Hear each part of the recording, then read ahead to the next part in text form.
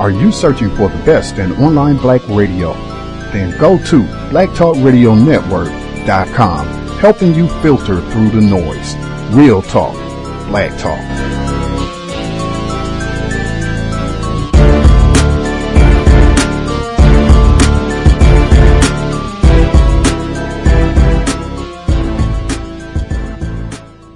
The internet is full of half-truths and all-out lies. We've all seen them, and many people on social media complaining about it.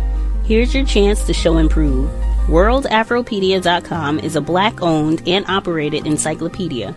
There are several thousand articles, but we need help. We can't uncover all the truth ourselves. So please, join us and become a writer, editor, or blogger for WorldAfropedia.com today. Every little bit counts. We owe it to the future generations to put the truth out there. Visit WorldAfropedia.com, the African-centered encyclopedia, a global database of African knowledge for the purpose of bringing about global African wisdom and understanding. WorldAfropedia.com. One of Greenville County's most notorious crimes and the justice that never followed will be commemorated today with two historical markers. History books will record the 1947 lynching of Willie Earle as an unsolved murder, but today the acquittal of the 28 suspects, viewed by many as one of the darker days in the upstate. This is for Sean Mozzarella, live and local outside the old Greenville County Courthouse. That's where one of these markers will go up because, Sean, that's where a lot of this story takes place. It's exactly right, Gordon and Beth. What took place here in 1947 was Willie Earle's trial, and then that's why a historical marker is going up over here, and then the next one is going to go up on Bramlett Road. That's where Earle was lynched. Let's go back to 1947 and talk about what happened there. That's when Willie Earle was arrested. He was accused as the murder suspect of a white cab driver in February of that year. Well, a few days after being thrown in jail, an angry mob went to the jail, got Earle out, and then beat him and shot him to death on Bramlett Road. Strom Thurmond was governor at the time and promised swift justice. Well, 28 cab drivers were, quickly arrested and put on trial here at the old courthouse, but historians say those cab drivers signed confessions, even bragged about it, but after a 2-week trial in front of an all-white jury and national press attention, the jury deliberated for 5 hours and returned not guilty verdicts on all of those men. So today's ceremony, there's going to be family members of Willie Earle here. There's going to be historians, lawmakers, pastors. The organizers say the point of this event is to really encourage healing and reconciliation throughout, not only for the Earle's family, but for the entire upstate about this event. I'm Sean Mozzarella to be YPF News 4 Today, live and local in Context Greenville. of White Supremacy. Gus T Renegade in for another broadcast, hopefully to share constructive information on the system of white supremacy. Today's date, Tuesday, May 30th, 2017. So I have been told, just for context, we have been here working on our 9th year. One of our favorite characters, his name doesn't come up in this story, but anytime the state of South Carolina is mentioned, mandatory, I am obligated to mention former governor, co-founder of Clemson University, Benjamin Pitchfork Tillman. My favorite quote of all time on the program: "The threat of Negro domination hangs over us like the sword of Damocles." We did his biography back right after the massacre in Charleston. We did in the summer of 2015, Ben Tillman and the Reconstruction of White Supremacy. Grand text to keep in mind as we cover the events on today's broadcast. Heard about just a brand new book. Again, Dr. Frances Cress Welsing. She encouraged us so many times, reading is more important than watching television. Amen. You can say that as many times as possible. And particularly, I know we have some listeners who are South Carolina residents. I've said this all the time. Really make an effort to know your local history. That can be one way that you can do something constructive. You can make it a family activity or a personal activity. And you can learn about the history of white supremacy, racism. If you are a listener in South Carolina, you should know who Willie Earle is. You should know about this incident. And this is something that you can use to teach about racism, white supremacy, and to add context when you have events like Dylann Storm Roof, white terrorist, Charleston massacre. The program, or our guest for today's broadcast, has a brand new book just came out this year, Who Lynched Willie Earle? Folks who listen to the compensatory call-in on the weekends, we had a news segment where he was a guest on another person's program, and I was intrigued because he was talking about this lynching that happened in 1947, which is hugely significant, not ancient history, something that happened. This is the same year that Jackie Robinson, quote-unquote, integrated Major League Baseball, that this happened. Probably got some listeners who might have been alive at that time. And he also, in addition to talking about this case and what it reveals about white supremacy, he said that he also used this book as a chance to reflect on his own participation as a white man in the system of racism, white supremacy. So I was very interested, glad we could get him on the program. In addition to writing the book that we're going to discuss this evening, he is professor of the practice of Christianity at North Carolina's Duke University. He also served as dean of the Duke Chapel, and professor of Christian ministry for 2 decades. He's written over 60 books, holds a litany of honorary degrees. Real pleasure to have him on the program. Joining us live, Professor William Willimon. Professor Willimon, you with us, sir? Thank you, Gus. Thank you. Glad to be with you. Thank you so much for spending a bit of your Tuesday evening with us. Just for folks, I'm sure this is their first time hearing from you, for some folks. Any information you would like to share about who you are, the work that you do? Well, have been around Duke University for a number of decades. I'm a United Methodist bishop and served as Bishop of Alabama for about 8 years. So I have spent my whole life in the Southeast. And the story of Willie Earle is a story that is all too typical of the history of the Southeast and the South, which I grew up in and nurtured me. And I noticed in the book that I tell the story of, I was a freshman at Wofford College, a sophomore at Wofford College, and a history professor said to me, "Oh, you're from Greenville?"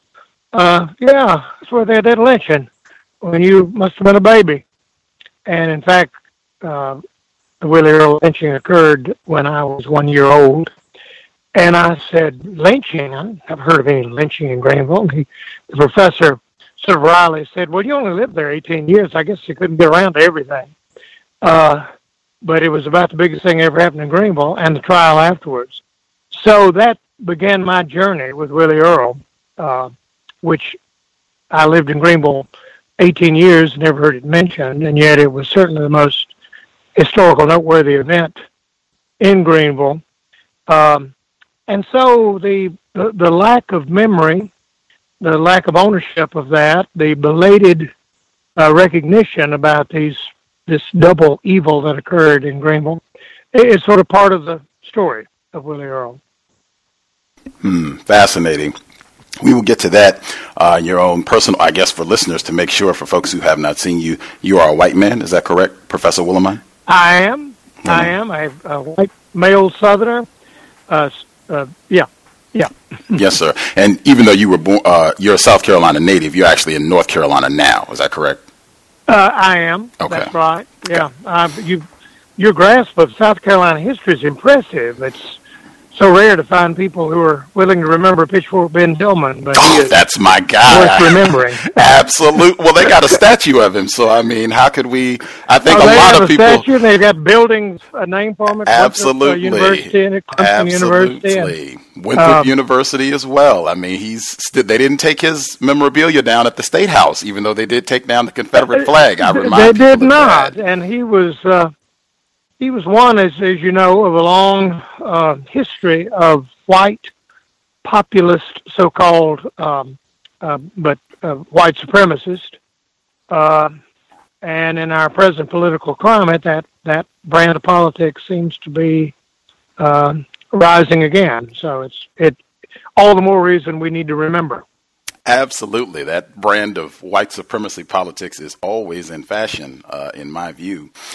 Before we get started, all of our guests, I asked them, I think, racism, white supremacy, I use those two terms as synonyms, and I use the same definition for both terms. The definition I use is as follows: a global system of people who classify themselves as white and are dedicated to abusing and or subjugating everyone in the known universe whom they classify as not white.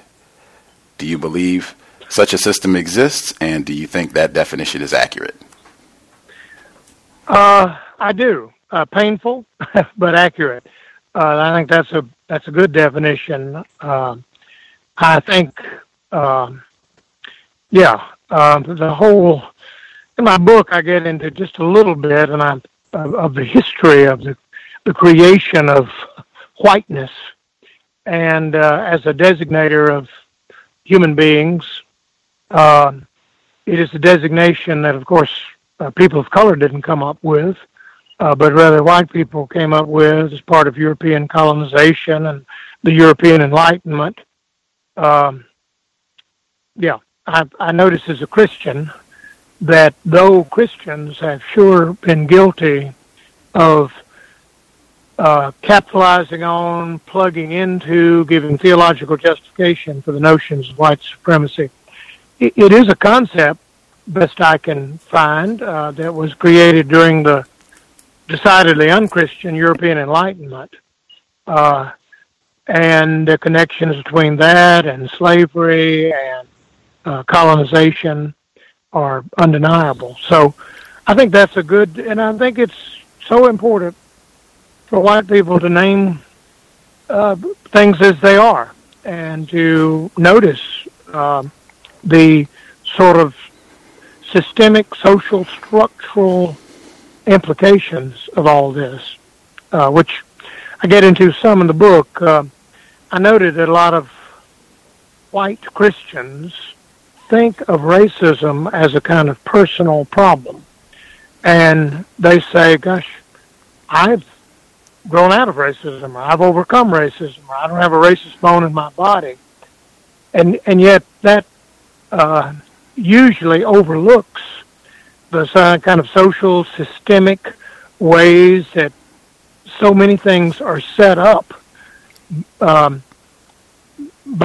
unacknowledged but nevertheless real white supremacist intentions, like the tax code and the Constitution. Well, we could go on. Right. I'll just hop in again.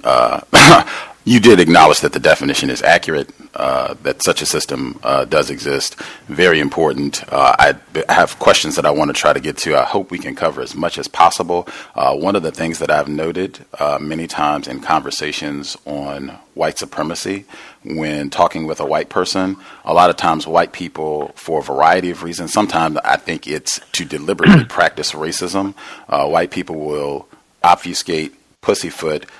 They will not answer questions, or they will be very loquacious in answering questions where they've talked and not really answer the question. So if you could be as efficient as possible and as accurate as possible, I think as you just said, for white people being accurate and calling things as they actually truthfully are. If we could have as much honesty, efficiency as possible. A lot of questions I want to get started with. I've been asking white guests this for a while now. There's a non-white author. He wrote a piece in the New Republic talking about racism. And this is a sentence that he wrote. I want to get your opinion to see if you think this is honest. He said that white people are often sincerely and greatly pained by racism, but rarely are they pained enough. And the first portion of that sentence, I want to know you as a white person, so the family member, your white family that you've been around, white friends, your study, the history of white people worldwide. Do you think that a significant portion of white people are often sincerely and greatly pained by racism? Do you think that's true?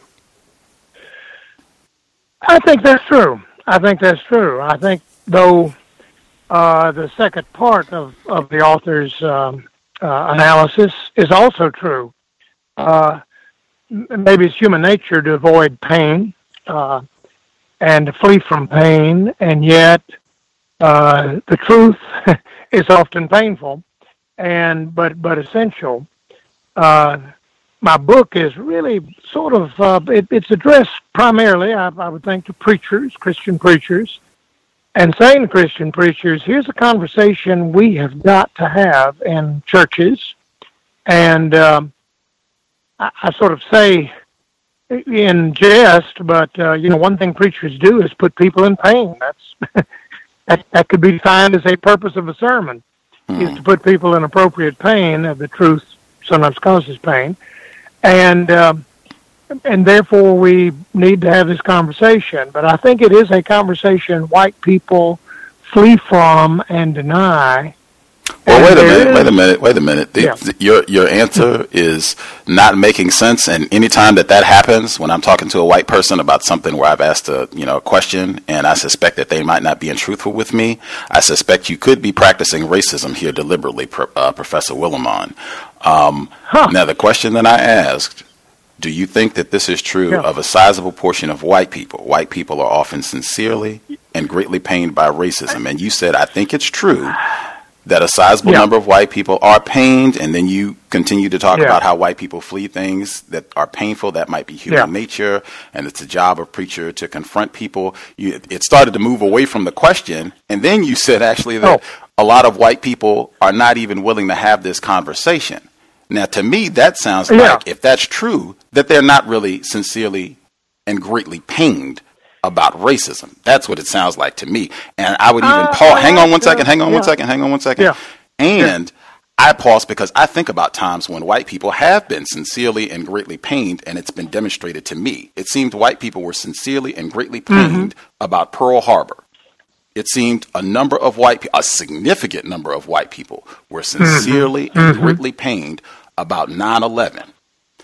I have seen how white people respond when they are sincerely and greatly pained, like a significant number of white people. I have seen how they respond. I have never seen a response like that to racism. So when I hear a white person, uninformed, South Carolina native white person like yourself, who's very informed about Ben Tillman, it's very hard for me to listen to you tell me that you think a significant number of white people are sincerely and greatly pained about racism and think that you're being truthful with me. Does that make sense, what I'm saying, Professor Willimon? I think that's a good point, and I think it's great you calling that out. And I agree. In the book, I note, like among preachers, for what that's worth, among white preachers, they are 30% more likely to talk about hunger, world hunger, than they are about race in sermons from national surveys. So I think what you say is true. Exactly. So I just want to point that out for listeners. I want to get to my next question, but I just want to point that out. I suspect that you could have been deliberately practicing white supremacy right there, Professor Willimon. That's what I mean. Just being truthful when we talk about these issues. That's what, if we're trying to get white people to solve this problem, allegedly, then let's be honest about this. Next question. Do you think, hang on that one second. One way to be truthful is to have a conversation where a person of color can call you out and say, wait a minute, this doesn't add up. Okay, well, I have a question that I do want to get to. We can get that in as we go, but I would appreciate getting as many questions in and get to the book as well. So the next question, and even for listeners who might be saying, well, wow, why is Gus talking to Professor Willimon like that? He's been gracious enough to come on and talk about his book. I think this is important. Do you think that it's logical for any non-white person in the world to be suspicious of any white person, including yourself, as long as the system of racism exists? Do you think that's logical? Absolutely. I think that's essential. And I think and part of that is that to be white is to often be blind and to your own caughtness in this system. I must say, since you mentioned South Carolina, as being a South Carolina-bred white person, I've often thought it almost a gift to have this deep sense of my own caughtness and fallenness, and to not be surprised when I'm called out. I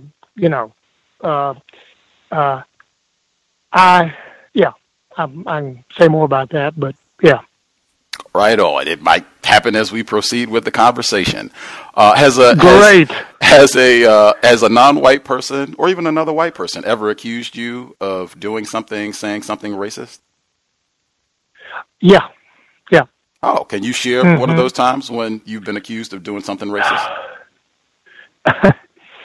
Well, I record about a courageous 16-year-old whom I roomed with at a church conference, who spent most of the night saying to me things like, "Does it bother you to get on a Greenville City bus and it says colored patrons sit from the rear, white patrons sit from the front, South Carolina law?" And I said, "Gosh, I never thought about it." And he said, "Does it bother you that you never thought about it and consider that normal?" And I put that down as maybe the closest thing I've ever come to a born-again religious conversion experience. But that also prepared me for a lifetime of people saying, as a student said to me the other day, well, I can think of one particular moment that came across this way is the day after the election, presidential election. I was walking down the hall. I passed an African-American student who's a guy in one of my classes, and he said, "How you doing?" And I said, "Well, not so good. I'm really," and he said, "Oh, you sick?" And I said, "Well, yeah, sort of. I mean, after the election." And then he said to me, "You know, Dr. Willimon, you disappoint me a little bit." And I said, "Have I disappointed you today?" And he said, "So you're depressed and you're shocked that America has elected a lying white racist fool to be president. Huh. So this is your first time with that." And I said to him, "You know, God has sent you to me to help me see how, in fact," so for one moment, for one brief shining moment, I got to see like the election from the eyes of this young African-American man.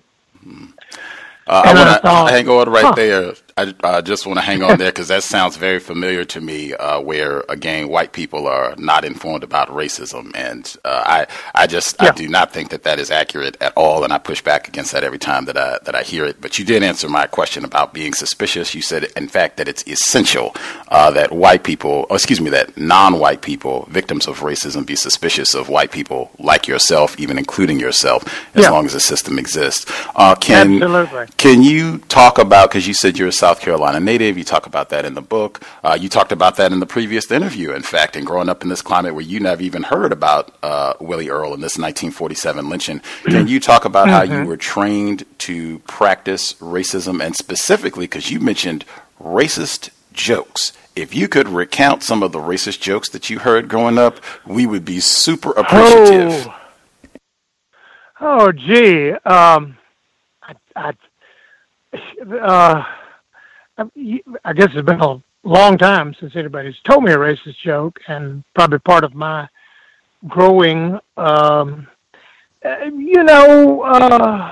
gee, I must say that I think white supremacy in 1950s, 60s Greenville was so thorough and complete that it's almost like one didn't have to think about it. I mean, it was one didn't think about it, but it was so jokes, ridiculing, portraying African Americans as stupid or naive, or there were many. I'm kind of blanking, and maybe I'm intentionally blanking, but I think the things that cause me to cringe as much as anything are the fact that how little this was mentioned, that we lived in a racially segregated society where it was a police state. I mean, and every facet, from church, school, home, every sports, everything combined with that. So, yeah, I would think I probably got worse indications than racial jokes. I mean, the fact that Strom Thurmond was an admired politician from South Carolina. And yet, I remember when I was in college, it was rumored that he had a black child. And so this was must have been common knowledge in South Carolina.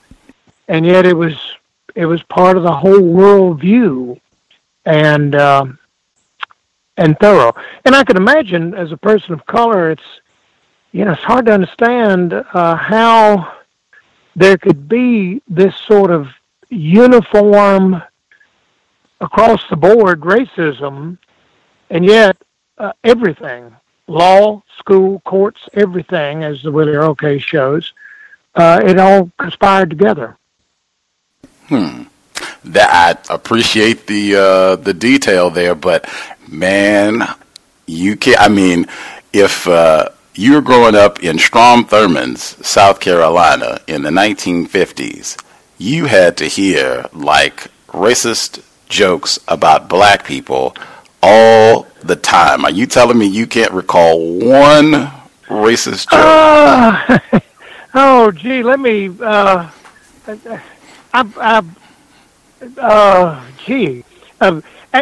I mean, the fact that if I can't recall it, it may be part of my own kind of denial or unconscious. Yeah. I don't know. I'm trying to think. I remember. College. I went to Wofford College, and I remember our freshman year a cartoon in the Journal where a salesperson in the cartoon is saying, "Well, this is a new Martin Luther King doll. You wind it up, and it sits down," and that's what they do. And I remember that in a college literary magazine my sophomore year, and that is the kind of humor that was there. I guess too, it seemed like there was just as many bad things that don't seem to me now. Yeah. Anyway, I am having trouble remembering. That has been a pattern amongst our white guests on the program, where many people like yourself, we've had older white people, younger white people who've grown up, in all parts of the world, where they've said, "Oh man, I heard racist jokes all the time." We've had people who literally said, "I heard," probably like yourself, who could truthfully say, "I've heard thousands of them in my life," and they couldn't remember one to tell us. That right there stands out. That is interesting. And sometimes, I can remember. Go ahead.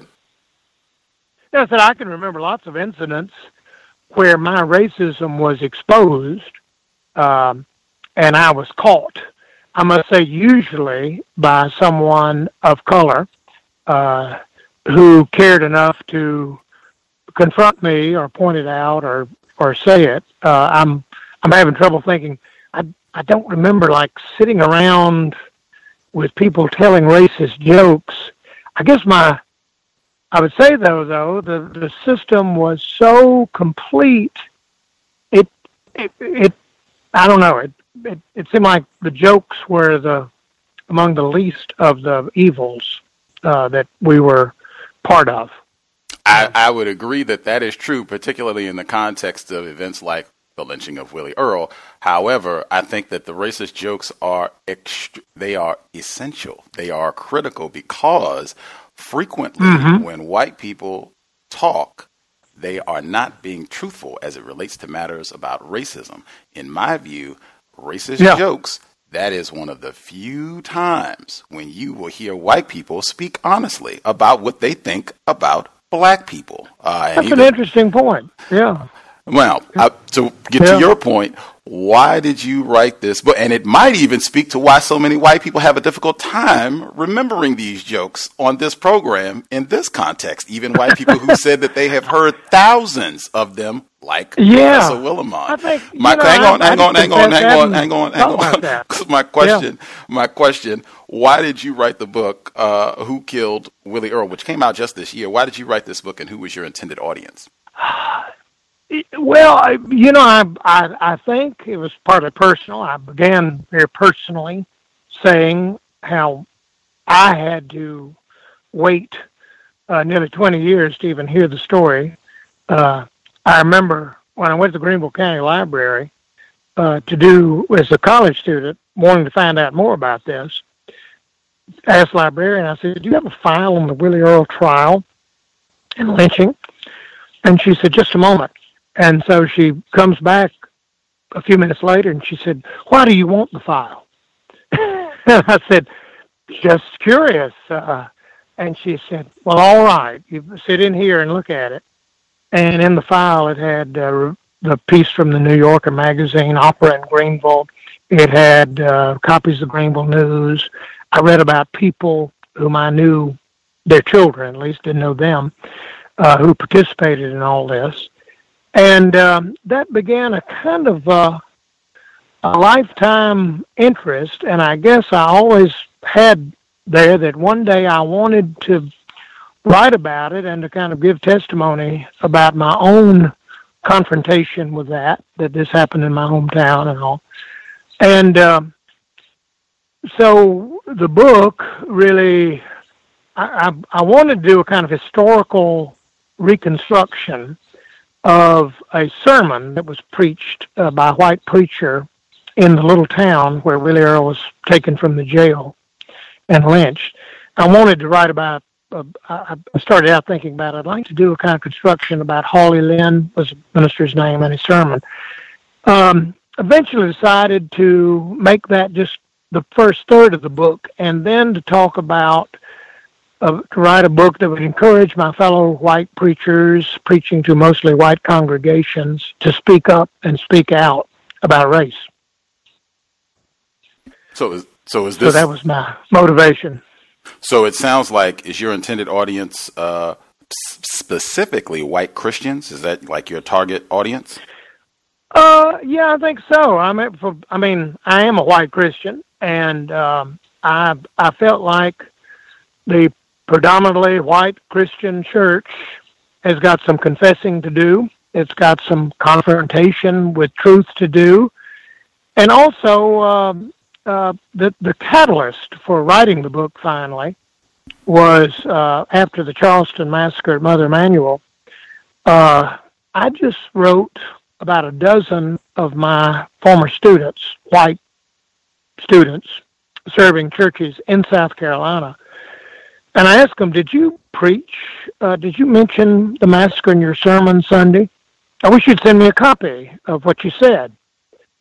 And I'm pleased to say all of them, in various ways, found a way to say something about this horror that occurred, this mass shooting. And so I thought, gee, what can I do something that would encourage preachers to speak up and speak out? And I include portions of some of those sermons in the book, I hope as encouragement. As a note in the book, white people get really nervous with talk about race, and they're powerful forces to keep this talk from occurring. I think, in my view, it's most accurate. White people get nervous about being accused and discovered as being racist, talking about racist evidence of the racist jokes. You can just look online for racist jokes, nigger jokes, and I mean, you will see tens of thousands, hundreds of thousands of pages and pages and pages endlessly. Yeah. White people have no problem talking about white people when it's just white people. They have a problem when they could be publicly identified as a racist. And I do want to emphasize this for listeners, because that was the conclusion I came to reading your book, that this was probably your target audience is white people, quote unquote, white Christians.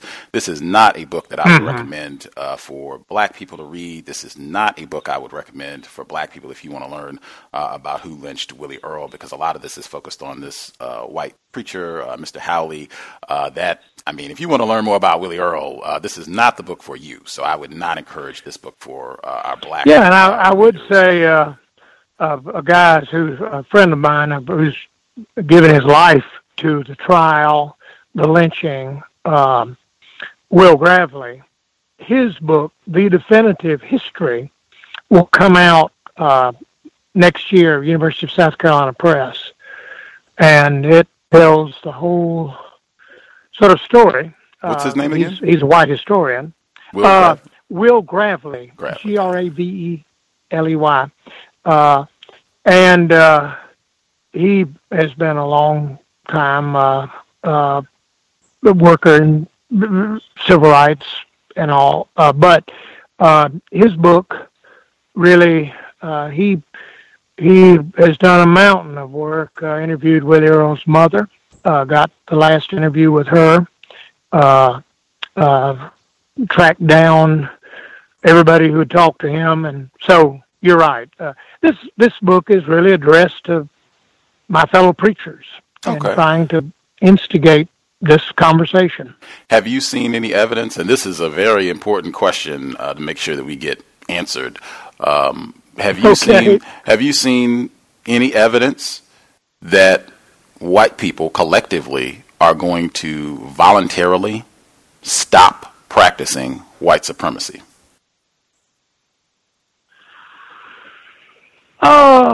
Voluntarily. You added voluntarily there.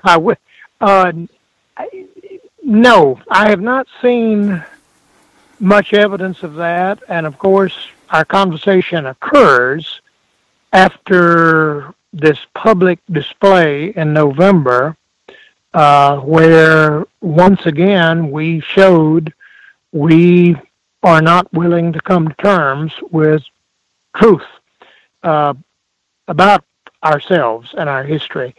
I must say, though, as a preacher, if racism, I would think from a Christian point of view, is a sin, an evil, an offense against God, I say to my fellow preachers, I don't expect people voluntarily, to do anything, but I do believe God is able to work transformation in people's lives, and I've seen that. And some of the sermons I use, in fact, many of them, one way or another, are testimonials by white preachers about some really rather impressive transformations that have occurred in their own lives on this. But I don't believe any of them changed voluntarily. Yeah. I know I did. I see. And these, and even, I guess we could go right there with you, because you just said, some of these testimonies, some of the testimonies that you've got from other practicing quote unquote white Christians has been impressive. Their transformations in terms of getting a better understanding of racism. That is not impressive to me at all. A white person saying that we still have a system of white supremacy, and you cite the statistics. You know them well. You're very informed, citing Michelle Alexander and just going down the line, Ta-Nehisi Coates and all of this about how bad things are in all areas of people activity, and this is worldwide. That being transformed where that's not the case anymore, that would be impressive. A white person just talking and running off at the mouth about how they don't use the word nigger anymore, that does not impress me at all. And I would go specifically with you. You use the term in the book, recovering racist, which I think is another way that white people practice racism. Is it accurate? Would it be truthful to say that on this date, May 30th, 2017, you, Professor William Willimon, who actually I think had a distant ancestor who was involved in this lynching of Willie Earle, is it accurate to say that you on this day... Had my name. Absolutely. You mentioned that in the book. Is it accurate to say that you are a racist? Yeah. Okay, and that, hang on one second, because all of that does not impress me, and that just, it dilutes the admission. That is important, that after all these buckets of words, and we pray, and we've written all these books, you are still a racist. That should be the lead, in fact, and particularly with black people, because it's been my experience, many black people, we do not have an accurate understanding. It's been my experience that many black people, in fact, let me ask, when you did this book, did you have any contact with any of Willie Earle's family, or did you not speak with any of them? I did,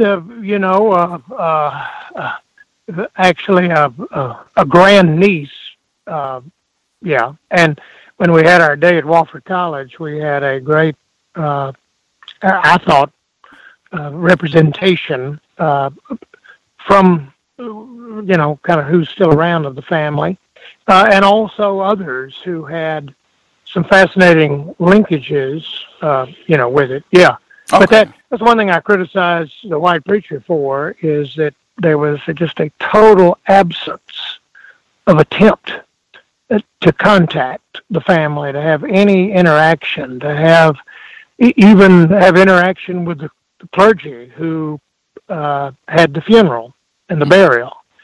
And that, yeah. Did any of the family members? Essential. Did any of the family members that you spoke with, did they suspect you of being racist? Did they call you out on any of your behaviors while you were? I don't know. I tell you though, an old white guy writing a book on race, I'm nervous, and I fully expect to be called out. One of my colleagues, Christina Cleveland, I don't. Oh, wait a minute, because we deviated. African. Did the family, did any of them call you out? No. Did anybody? No, they were all, they were very generous to me. That's what I mean. And you're not just a white man, an old white guy writing a book. You are a white preacher coming to write a book. Isn't that true? Right. Okay. Yeah. And that is extremely significant, because I think they might look at you a little differently as, oh, this is a white preacher coming to, talk to us about this lynching that happened before, as opposed to this is just some. Yeah. But absolutely, that's what I could be practicing racism. They're leaving out that detail. But it's been my experience that victims of racism, black people, one of the major problems, we do not understand. Even the white people that seem like they're great and seem like they're cool and are writing these books and are willing to come talk to us and have a snack with us and talk nice to us and don't tell any racist jokes, even those white people are racist, and you should be suspicious of them. Even the Professor Willimons, yes, racist. You should be suspicious of them. Yeah. Absolutely. Continuing, I wanted to... apologies to listeners, because I'm trying to do a lot of things with this. For the folks who are not informed about the 1947 lynching of Willie Earle, I know you said that Mr. Gravely's book is coming out later. If you could give kind of the short synopsis of this revolt amongst these white cab drivers in South Carolina, where they get upset and this lynching occurred. Can you kind of give the short kind of synopsis of these events? Basically, a white cab driver, Tom Watson, was found bleeding, dying, as it turned out, on the side of the road outside of Pickens, South Carolina. And his kind of last words before passing out was, he said, a large Negro did this to me and stole my money. I've forgotten the details, but somehow the police got to Willie Earle, who was had been in Pickens visiting his mother from Greenville, and the cab driver claimed that he was taking this man from Greenville to Pickens on a Saturday night. Willie Earle was arrested. He was never charged. He was awaiting being charged and put in the Pickens County Jail. That night, a group of cab drivers got together, formed a mob. They were going to avenge their friend's death, and they drove in a caravan over to Pickens County Jail. They awoke the jailer. They took Willie Earle with absolutely no resistance from the jailer, the aged jailer. The sheriff lived like 2 blocks away from the jail. He was never called or anything, and they took Willie Earle out. They got him to the Greenville-Pickens County line, and they tortured him to death. And then they called the black undertaker in Greenville and said there's a body out on Bramlett Road. And then the next day, when word of this got out, the New Deal governor, Strom Thurmond, said, this is horrible. We're going to bring the people who did this to justice. And it was condemned in the papers. Interestingly, in the Greenville News, the lynching was condemned, and said the worst thing about the lynching is now our northern critics are going to tell us how to run things in the South. now that our marvelous history of our marvelous record of racial harmony has been damaged. So somehow they managed to portray themselves as victims in the Greenville News. But a couple months later, and the FBI got involved. Confessions were taken from all but 3, I think, of the lynchers. Signed confessions. They bragged about this. Many of them did. And a trial was held. And the trial attracted international attention because we had just fought a war against the Nazis, and now this sort of violence occurring in the United States. And all of them were acquitted. And the narrative in Greenville was that you had these white, poorly educated mill hicks that were the cab drivers, and they did this, but this is not typical of white people in Greenville. I heard that narrative countless times growing up in Greenville, that we wouldn't have a race problem, it's just these ignorant whites.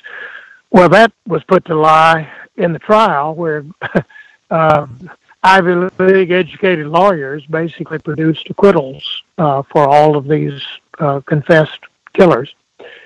And there it lay until Will Gravely and formed a citizens committee. Some years later, Will's been a long-time professor at the University of Denver, and markers were put up where Willie Earle was killed, and also a marker was put up where the trial was held at the Greenville County Courthouse. That marker, the marker where he was killed, was stolen and has never been recovered. Wow. What year was it stolen? So, do you know what year it was stolen or about? It was stolen a year after it was put up, and I'm guessing it was about 6 years ago. A group of students at Wofford College is raising money to have the marker put back. Wow. And they avowed if it's stolen again. But I think that is a kind of metaphor for we just really wish this were not the true history.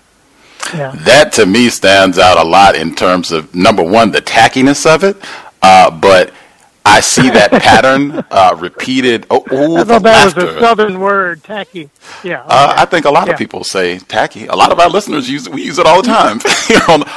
Okay. But at any rate, the tackiness of it all, and then that pattern is repeated consistently, and it's worldwide. We had Doreen Lawrence on the program, who's a black mother in England, and her son was killed by a similar mob of white thug racists who killed her son for no reason. They just saw a black teenager on the street and stabbed him, left him to die in the gutter, literally, in London. This is 1993, not ancient history. They killed him. Nobody was prosecuted for 20 years. They put a plaque on the spot where he died, and his mom came on this program and testified that white racists, they go and they smear paint on it and trash and dog poo. They do this regularly, where they have to go and clean it and all that. And they have a physical monument, like a building that is in honor to his legacy and trying to help address racism. She said racists come and break the windows all the time and write racist graffiti all on it. I've heard the same thing with the casket of Emmett Till here. And even for you to sigh like that, you have to know this is very, very common in terms of racist white behavior. I mean, you talk about in the book, they mutilated Willie Earle's body before they killed him. We can't just kill a nigger. We got to torture him. My question I was going to ask before I get to the book, number one, even before I get to the focus of the book, or kind of the focus of the book, Mr. Hawley, being someone who grew up in South Carolina, have you heard whites... Hawley Lynn, Hawley Lynn, yes, sir. Have you heard whites use the term Nigra, not Negro, Nigra? Have you heard whites say it that way? I have, growing up. I think I said in the book, I don't know if I didn't say this in the book, but my family like to consider themselves sort of landed gentry. And I was instructed, I can't remember being instructed, but maybe I didn't, that we sort of certified our landed gentry status by using the term Negro, or the earlier term was colored, and that was considered a polite, genteel expression. And so, yeah, I've heard that, and I've even heard, growing up, efforts to stratify African Americans as saying, he is just kind of a field darky, and but now she is a Negro, but they're a wonderful colored family. I remember those expressions. One thing about race, it's hard for me to know kind of where things begin and end, but class mixed up with it, like the cab drivers, for instance. There is, I'm sure as you know, a long record of class resentment being mixed. The way I experienced it growing up as a teenager in Greenville was the textile mills were all non-union, and the textile mills were reserved for whites, for poor whites, many of whom came from the mountains and the fields and worked in the textile mills for terrible conditions and poor wages. Whenever they'd talk about organizing, the response was, we'll just call in the coloreds. They'd love to have these jobs. And that was the end of that. And so there's a long history of playing off the poor against one another. I think we saw it again in the recent election. Oh, I want to pop in because we did deviate a little bit. I do just want to say that whenever I hear that from white people, no apologies, but I'm very suspicious. Whenever white people talk about class, I remind our listeners consistently the position I've taken. There is white people constitute a class to themselves. Even if you are a poor white person, you're still not a nigger, Negro, colored, even if you are a poor white person with one tooth and one nickel. The question that I was going to ask, even by the way, I want to affirm your suspicion. I like your suspicion. You're wise. Right on. My question, even Professor Howley Lynn, preacher, the preacher that you talk about in the book, preacher Howley Lynn, white preacher Howley Lynn, even he accepted that Willie Earle was a murderer and a fiend. And, it's terrible what he did. Even he accepted that Willie Earle did this crime. And you write in the book that, wait a minute now, the evidence might even suggest that he might not have even done this crime. But that just kind of got pitched to the side, even for people who were saying that this lynching was bad. Can you address that point? Yeah, I confess in the book, as did I. I just always assumed Willie Earle committed this stabbing. But when I read Will Gravely's material, the evidence against Willie Earle didn't add up. For one thing, his wallet was empty when he was arrested, or had a couple of dollars in it. He could have never afforded the cab fare from Greenville to Pickens, etc. In fact, I criticize Hawley's sermon. Hawley does get into race and segregation as an evil, which was kind of impressive for a white preacher in South Carolina in 1947. However, the sermon is basically saying that this lynching is an affront to American democracy. And the sermon is kind of a civic lesson on the noble roots of democracy, and we've just fought a war over this, and incidents like this are betrayal of the American character. There's no real sense in his sermon, no, this is America. This is the American character. This is what white people in America do to keep African Americans subservient. That interested me. Hawley may have preached that because he may have thought that would give him his best hearing, that here, in the post-war and all. However, I do think it's sad that he didn't seem to understand that, no, this is white supremacy in action. And I'm going to come back to Holly Lynn. I just wanted to get your response. This is a paragraph in the article "Opera in Greenville," which you reference in the text. This was written by Rebecca West. This is a white English woman who came over here from the UK in 1947 to cover the trial for the New Yorker, and she wrote this really thorough piece where she kind of gives a minute-by-minute description of her observations and what have you. She has a fascinating portion in the piece where she's writing and she's talking about, I guess she did different interviews with black people, white people at the time in terms of what they thought about the trial and the verdict and everything. And so she says that one of the odd interviews or responses that she got came from a black person. I just want to read this and get your response about how the system of white supremacy really corrupts the thinking of black people. So she says that one of the odd responses she got came from her stay in Greenville came from a Negro. And his plea, oddly enough, was a plea for the extension of the Jim Crow system. And so this is all in quotes. "There is nothing I wish for more," he said, "than a law that would prohibit Negroes from riding in taxicabs driven by white men. They love to do it. We all love to do it. Can't you guess why? Because it is the only time we can pay a white man to act as a servant to us. And that does something to me. Even though I can check up on myself and see what's happening, I say to myself, this is fine. I'm hiring this white man. He's doing a chore for me." He threw his head back and breathed deeply and patted his chest to show how he felt. "If riding in a white taxicab does this to me, what do you think it does to Negroes who haven't been raised right or are full of liquor?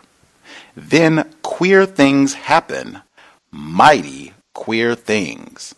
Killing is one of them. It is apparently the practice in many southern towns, such as Savannah, that whites use only taxis with white drivers and Negroes use only taxis with Negro drivers." Again, this is Rebecca West from Opera in Greenville, 1947. What are your thoughts about this passage? Wow, I don't doubt that she found somebody. And it does. I got to confess that passage did not jump out at me in reading over Rebecca West. I feel like Rebecca West she got conned in a way by the white power structure in her article. But I remember. I would bet in the context of legal racism, legal white supremacy, I could imagine somebody would feel that way. And that does remind me that taxi was a big deal. In fact, I note that after the Willie Earle trial, which became kind of the double tragedy, there was a boycott of the cab companies by African Americans in Greenville. And the boycott must have been amazingly effective because the cab companies are advertised in the Greenville News that they would take African Americans to church for free.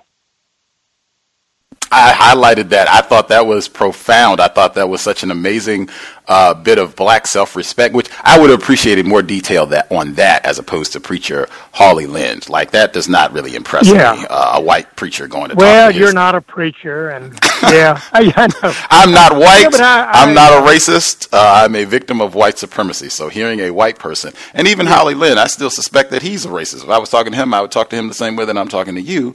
Even that does not impress me. And I would double down on it because a lot of times there is a white savior syndrome. There is a tendency to worship John Brown's and the two white boys who died with James Chaney in 1964. And I say it that way deliberately, not naming them. There's a tendency to worship these individuals and to totally ignore legions of black people who have done the exact same thing or more. They just get totally ignored. And preacher Holly Lynn, you said nothing happened to him. He didn't lose his job. Like, he didn't get thrown in jail and beaten. He didn't get said he didn't remember one bad response after he got up and did this sermon. So, I mean, whoop-de-doo. I would have much rather heard about the black people, how they organized this boycott. We tried. I mean, Will Gravely and I have tried to we wondered what African American preachers were preaching that week, that month, that time. Unfortunately, we were unsuccessful in finding such sermons. Of course, existent printed sermons are not all are fairly rare anyway. But one thing that was a revelation to me was the African American press during this period. Sadly, so much of the production of the African American press has been lost. But the Amsterdam, a lot of African American newspapers, they covered this carefully, and they knew exactly what was going on. And they, as you say, that testimonial is sadly lacking knowledge of those testimonials. And I thought it was kind of amazing that Holly Lynn didn't make any contact with the preacher in town. He had a public meeting that I recount, and yet it was an all-white public meeting. And basically the purpose of the public meeting was to say, this wasn't Pickens. We're better than this. This wasn't typical of us. I did think one positive thing of Holly's sermon was he said, no, who lynched Willie Earle? We did. And so. That public meeting that you reference in the book was broken up by whites who came in and bragged about the lynching and said that is exactly what should have happened, and the meeting was dispersed, and that was that, which I think is also, which is exactly why I come back to the point. I've just seen no evidence that whites are going to voluntarily discontinue the practice of racism, white supremacy. And I did want to get back to, before I get some of the listeners who dialed in who have a question that they would like to ask Professor William Willimon, I did want to ask about Strom Thurmond, because I do think very important, former governor of South Carolina, someone who was, I think it's accurate, it's historically correct, someone who is a proud, unabashed white supremacist. He was one of the co-authors of the massive resistance effort after the Brown versus Board of Education decision, where whites across the South said, we are absolutely not going to have these, Negro children in school with our little white boys and girls, and we're going to do everything that we can in opposition to the Supreme Court and anybody else who tries to, tell us how to run our schools and treat our niggers. He was one of the staunch, most forthright members of that group, the massive resistance effort. And he also has a statue that did not get removed after Dylann Storm Roof's terrorist attack.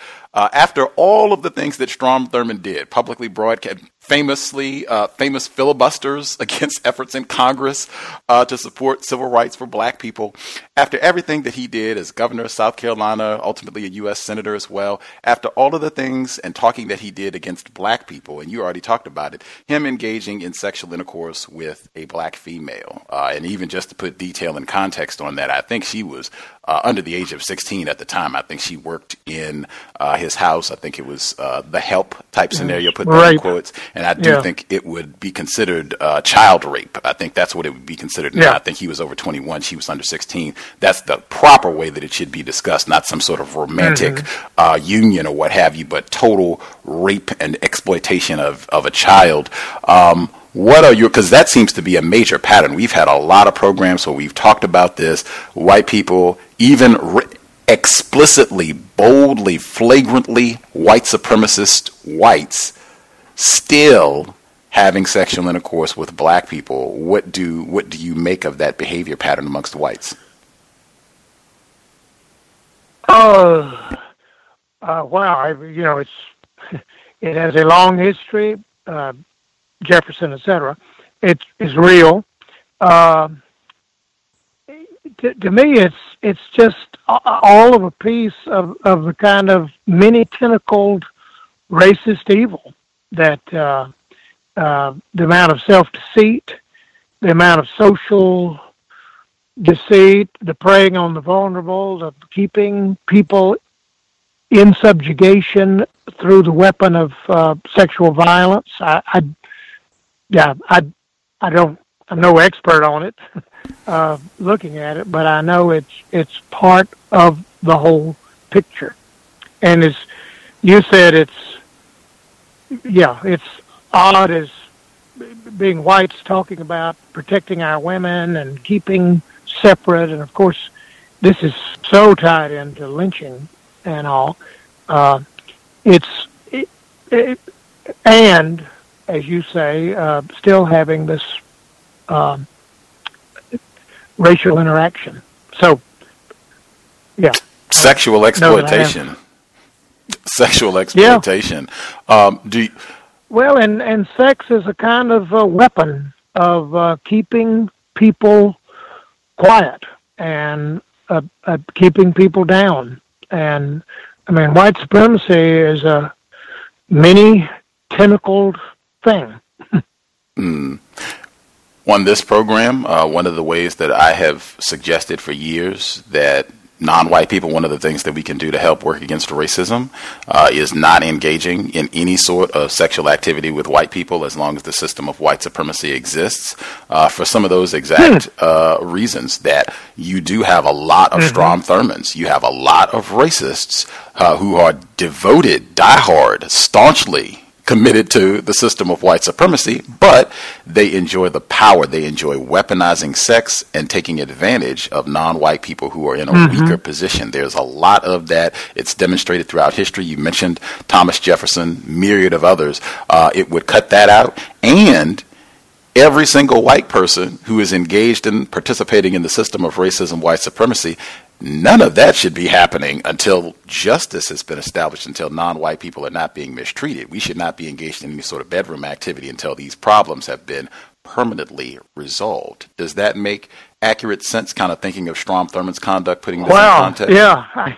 I think it's fascinating. I don't know, it's up for me to say that makes sense. I mean, I must say one thing in doing this book kind of forced me to do what I should have done more of, and that is to really get into the literature. I think my book has got excessive footnotes in a way, but in like 80-90% of the footnotes are of African-American scholars and researchers. I think one weapon against white supremacy is the amazing amount of sociological analysis, historical reconstruction and remembrance, theological reflection. Friends of mine like Willie Jennings and J. Cameron Carter.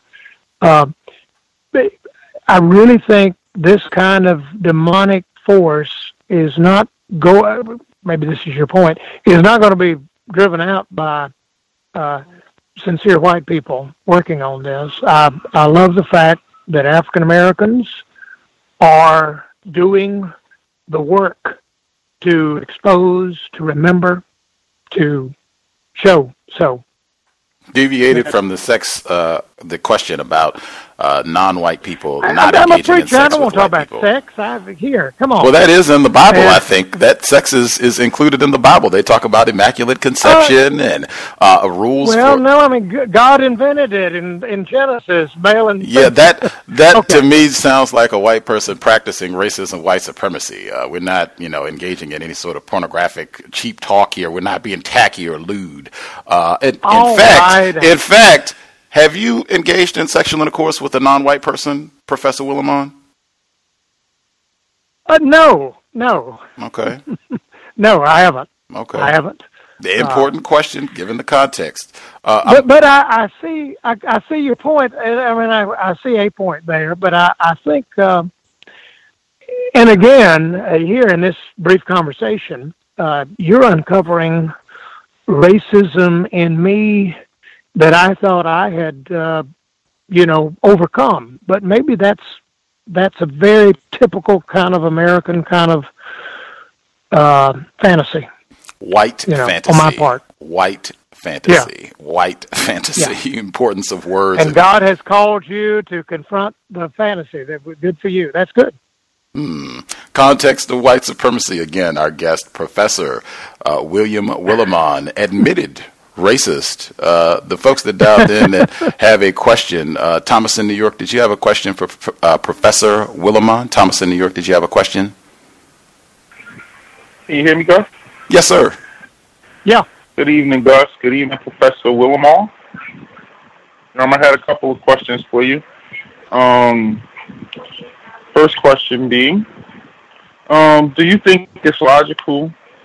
And just for context, you are familiar with a time in history called slavery.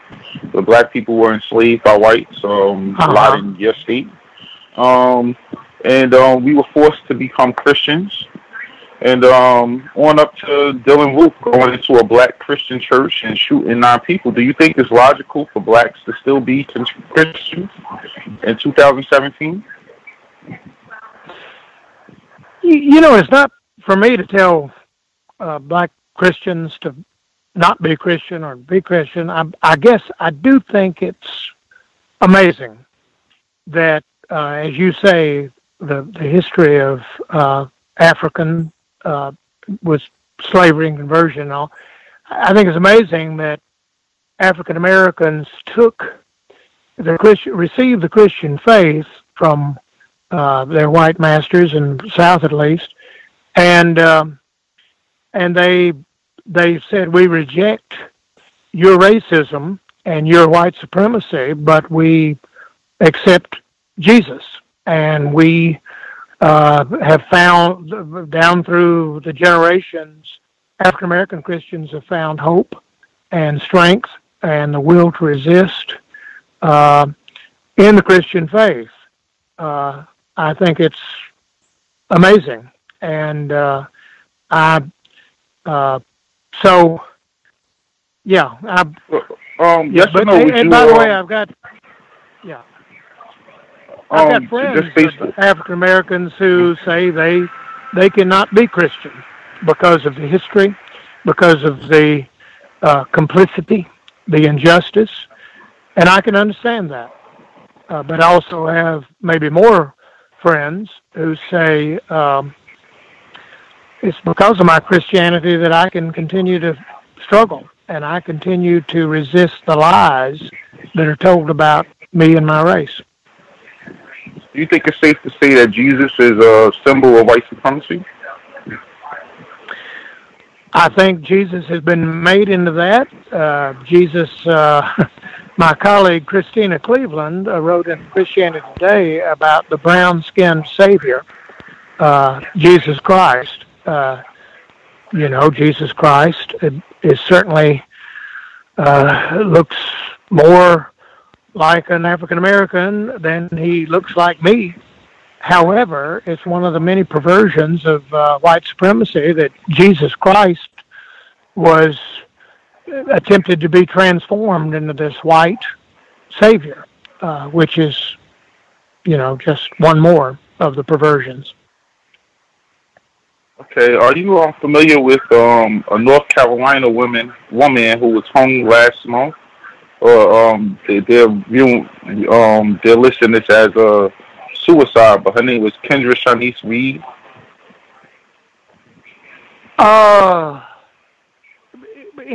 Was it in a prison? Or I'm familiar with a young man it was listed as a suicide in eastern North Carolina that is still a case, still under some dispute, but I'm not familiar with that case. I'm sorry to say. Oh, okay. In this case in particular, there was a video that surfaced around the internet of a black woman being hung by men wearing Confederate flag shirts, and it was erroneously said that it was this lady. I just want to know if that might have rung a bell. No, it doesn't. I'm sorry. Okay. I was on my. Oh yeah. Okay.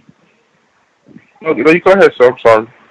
No, I was on my way home from church 3 weeks ago, and I drove past the oldest cemetery in Durham, which was an all-white cemetery up till the 60s.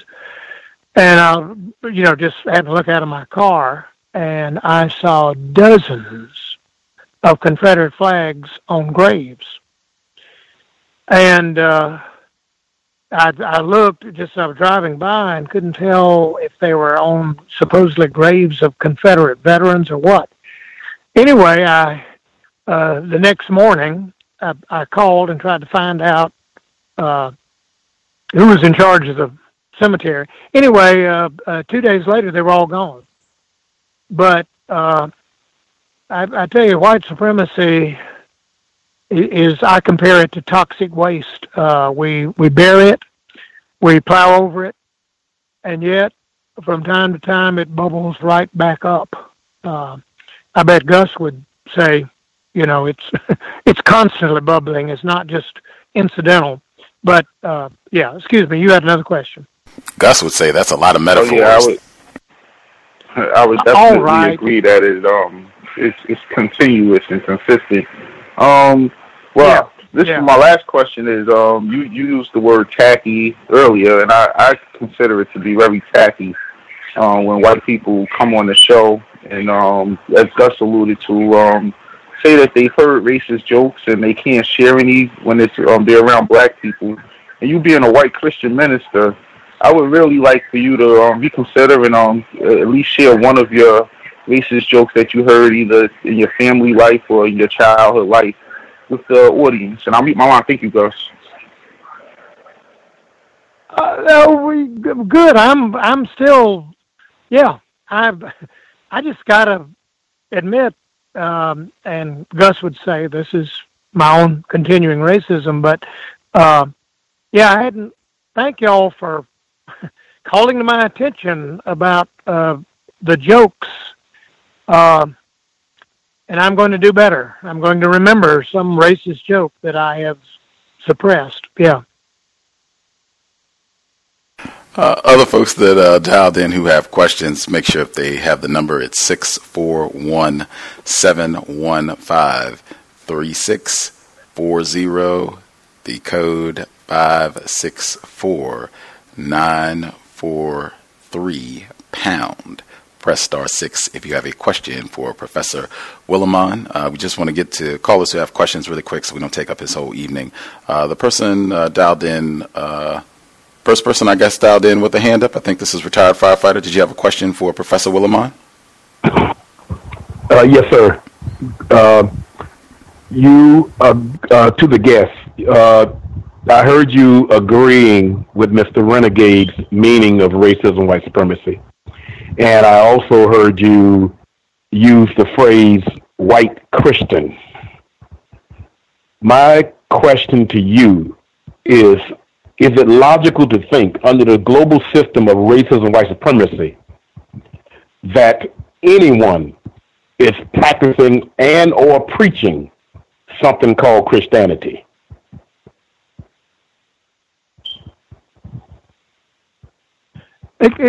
I didn't hear that.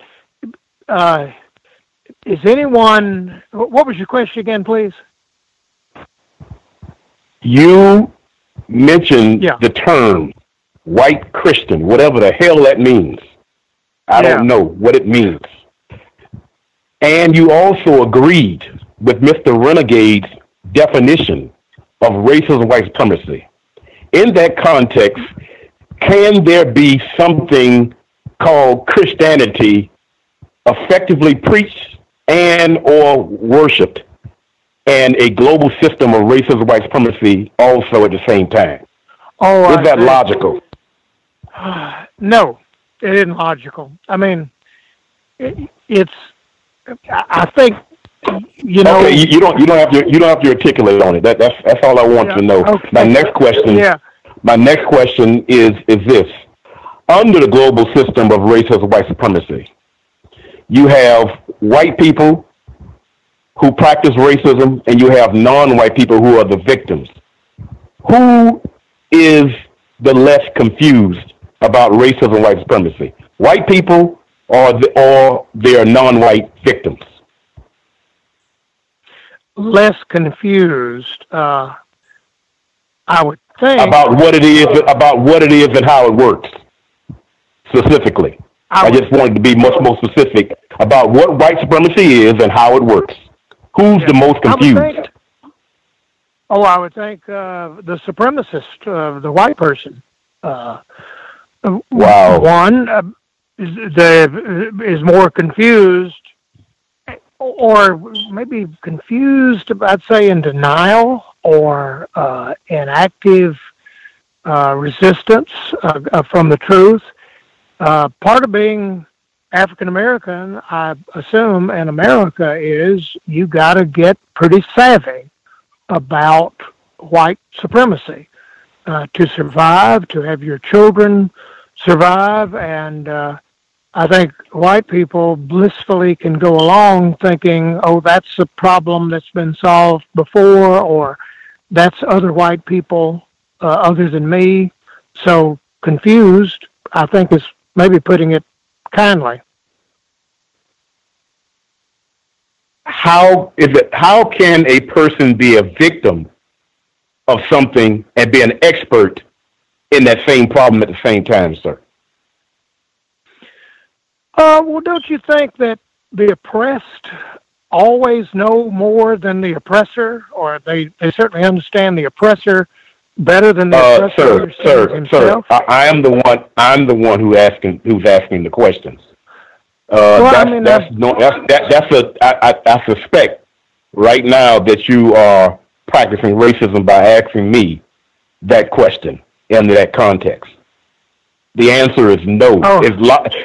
Logically speaking, and understanding that I think the exact opposite, and not because it's just my opinion, because from a logical standpoint, and by you not admitting this logical standpoint, it kind of tells me that you are practicing racism. Okay. Do you think that's accurate? I was thinking I was agreeing with you, but you didn't hear it that way. Well, wait a minute. Maybe I missed something. I asked a question.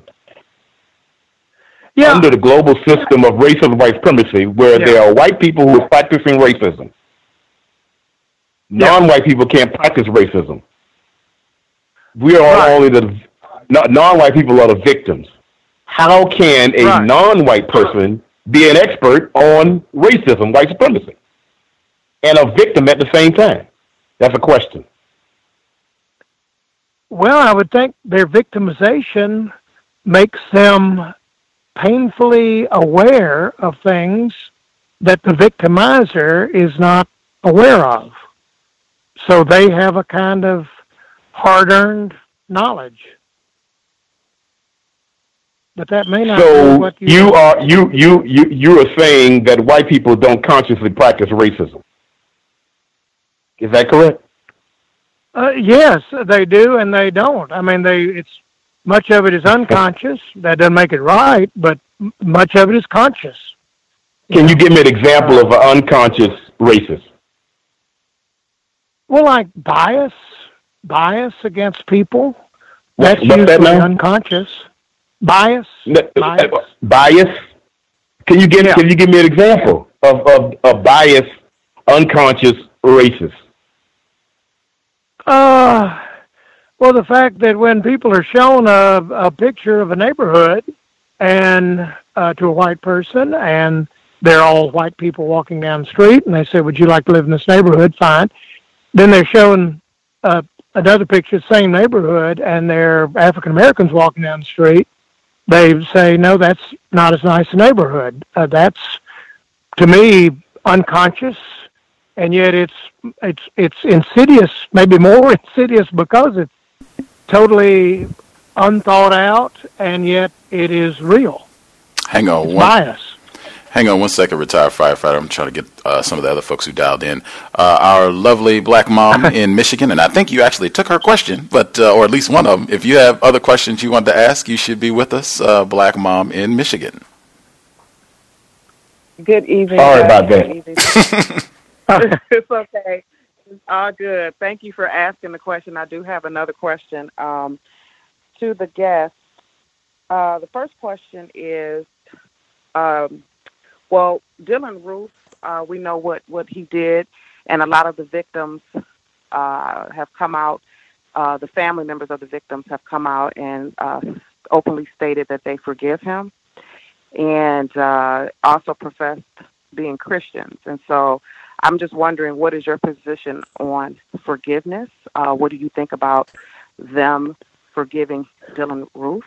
And as a Christian yourself, again, just kind of expound on what your position is on forgiveness. That's my first question. Oh, well, big question, but appropriate.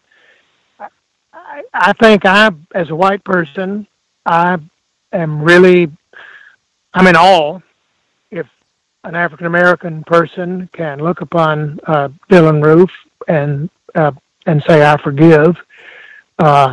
In one sense, I mean, that's sort of the summit of the Christian faith, to be able to do that. Jesus commands us, forgive your enemies, pray for those who persecute you, etc. Some of the more radical things Jesus said. On the other hand, I'm uncomfortable by fellow white people who have said, isn't this wonderful? And they showed the forgiveness. I think the forgiveness is wonderful. But I don't know. I think African American Christians have had to forgive white people a lot. And I'm okay if that forgiveness is not swift in coming. I can understand that. And I think it does sort of challenge me as a Christian. I have to ask myself, gosh, would I be capable of such forgiveness? And so it was a remarkable witness. On the other hand, it's a witness that I don't want white people to take any kind of false comfort in. Does that make sense, or how would you challenge that? I just kind of wanted to hear your response. That's sufficient if that's your response. My second question is, do you consider yourself a racist? I do. I wanted to say to Gus, a recovering racist. Gus chafed at that, but I and maybe this is a bad analogy, but my analogy was alcoholism. I know people who are practicing alcoholics and are doing much damage to themselves and others. I know people who are recovering alcoholics, and that means that sometimes they're sober and then sometimes they're not, and it means that they take it a day at a time and try to get better. I like to think that I'm a recovering racist. That means that I'm still a racist in ways that continually surprise me, though probably shouldn't. But I think, and I don't know whether you would support this, but I have many African American students at Duke Divinity School, and I've been known to say to some of them when we get into conversations and all, I say, look, with my accent, you can tell I'm from South Carolina, and then you can see my color of my skin, etc. Be careful with me. I really want to be better. I really want to treat you justly, but I probably will need your help. So when I cross a line or when I put something the wrong way, help me think about that. And it's, in fact, one of the reasons I love teaching. So you're saying that you talk to your black students and you ask the victims or you ask your black students to teach you how or talk to you or show you how you're being a racist? Because I guess my next question is, how do you practice racism? What do you do every day where you're practicing racism, or when you stumble across it and you're practicing racism? Well, I think I'm a beneficiary of racial privilege. That I didn't create, I didn't pay for, but it still doesn't make it right. I mean, in the sense I have gotten a wonderful education, most of which I didn't pay for. I have used that education to get power. I live in a certain neighborhood. I benefit from laws that I didn't make, but nevertheless have racial consequences. So I think in that sense, it's a continuing project. I hang out with certain people. I attend a certain church. My pastor of my church is an African American, but there are not that many African Americans in the congregation.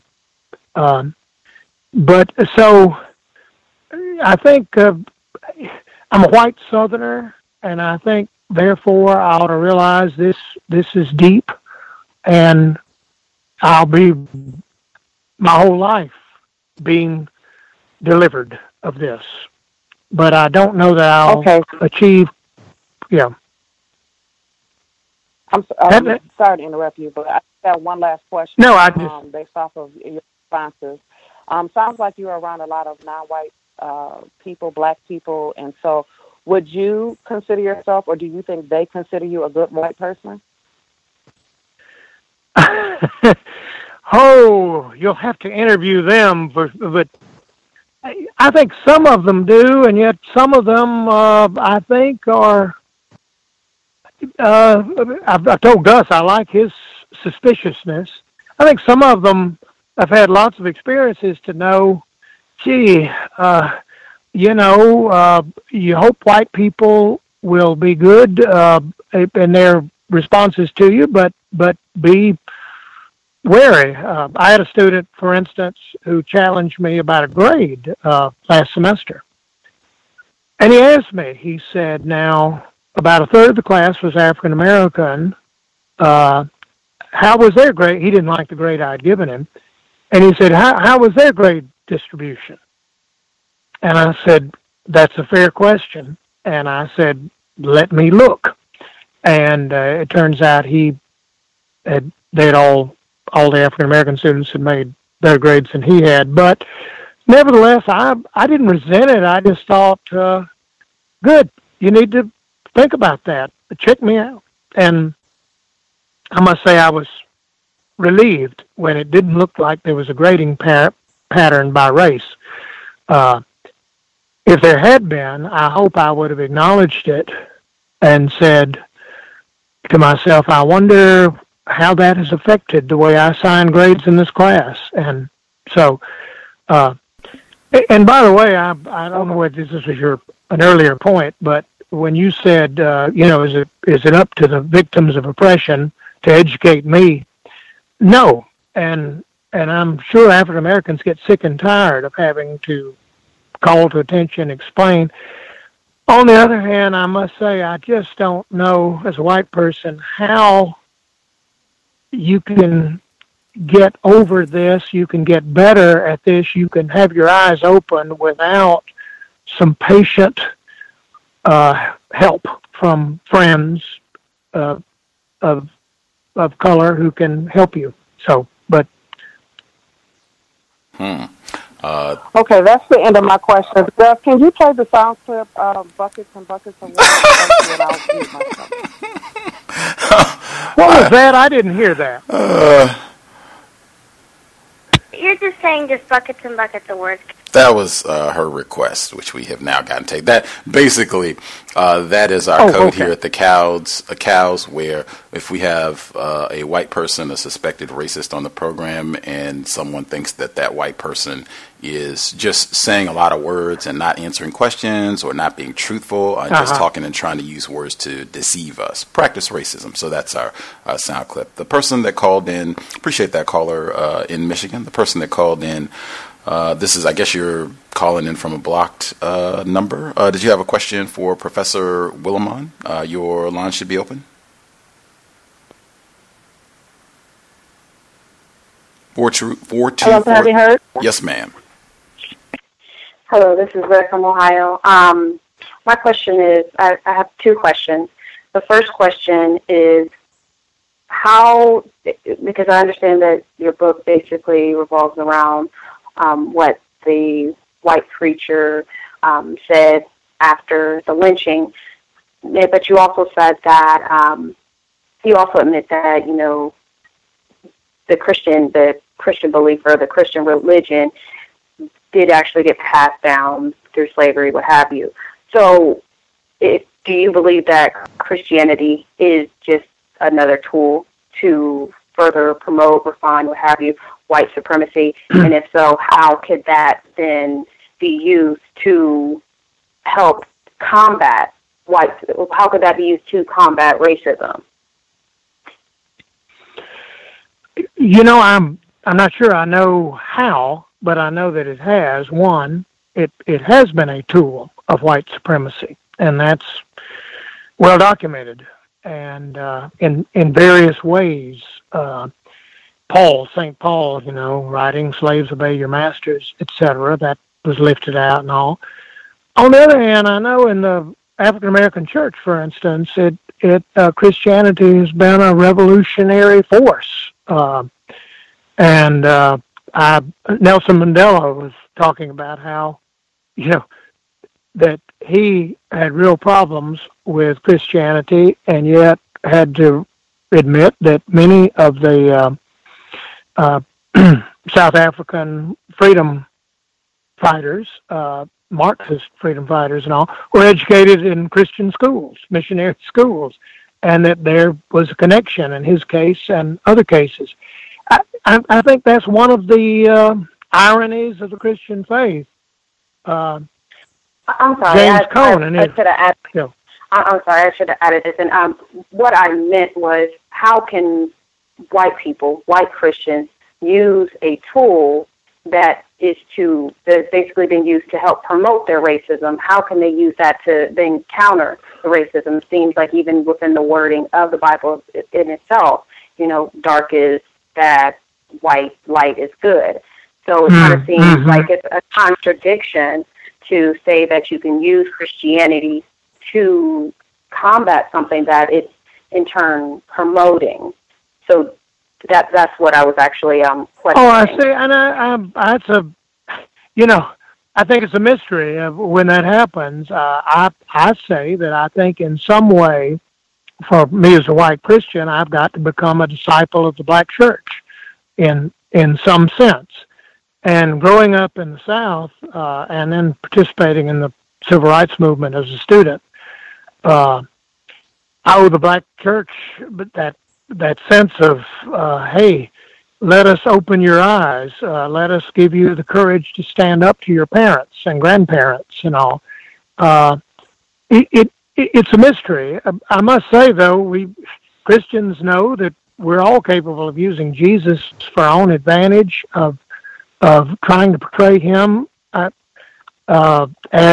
a patron of our particular lifestyle or race. Though, as James Cone points out in his book, The Cross and the Lynching Tree, the cross was a rough equivalent of 20th century lynching. And Jesus Christ, you can say what you want to about him, but he was a victim of this public execution, and that has given many Christians, African Americans, a sense of kinship. So, but it is hard, and I think one thing. In my church, we start out every service confessing we're sinners, we've messed up, we have abused you, God, in the way we've treated others. We have. So I think Christians don't believe that we're perfect. We believe that we're sin, and our sin takes various forms.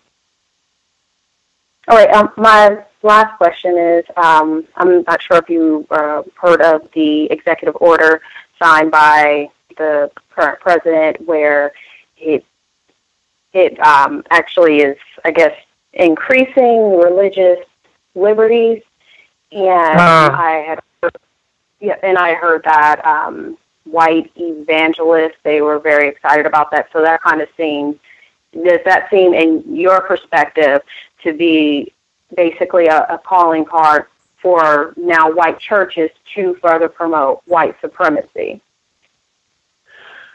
I think it does smell like that. It just is, that religious, that law or whatever it was to keep churches from being politically active. I think there was white supremacy behind that law, and I think it was aimed particularly at African American churches. No one, to my knowledge, no one was ever charged with that law. So Trump then does this bogus thing of abrogating that law, which has never been enforced.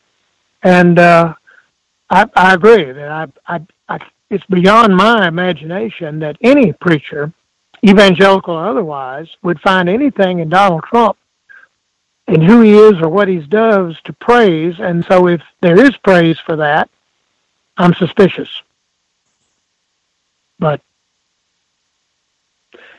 And I must say, I think we whites have demonstrated through history we're capable of using any idea, any law, any institution for the furtherance of white supremacy.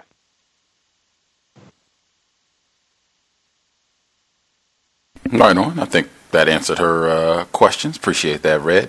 The person that called in last four excuse me, the person that called in last four digits 3246. Did you have a question for Professor Willimon? Yes, sir. My question was when white people are inevitably and permanently extinct, is it possible that there will still be white supremacy? Wow. I have no idea. I can't imagine it being the same kind of... I don't know. What is your point there that... is this something that is exclusive? Is racism exclusive to the white race, or yeah? I was referring to white supremacy. I was wondering, when white people are inevitably extinct and permanently extinct, will there or could there possibly be white supremacy? Gee, that's kind of beyond my powers of imagination. I guess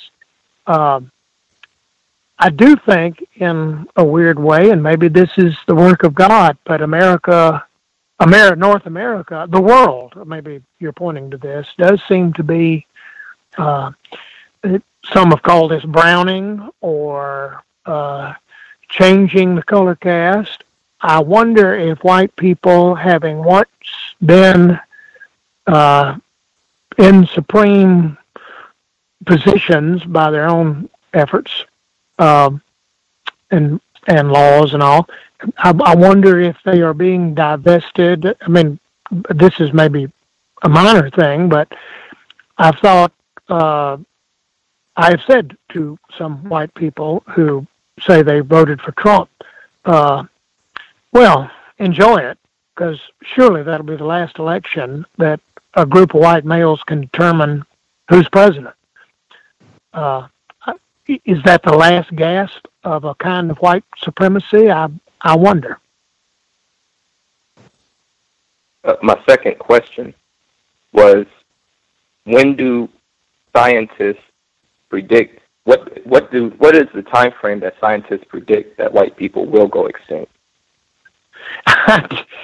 Gosh, I have not pondered this. I'm sorry, I'm not a scientist, but I will go extinct in a few years. I'm 70. I am the same age as Donald Trump.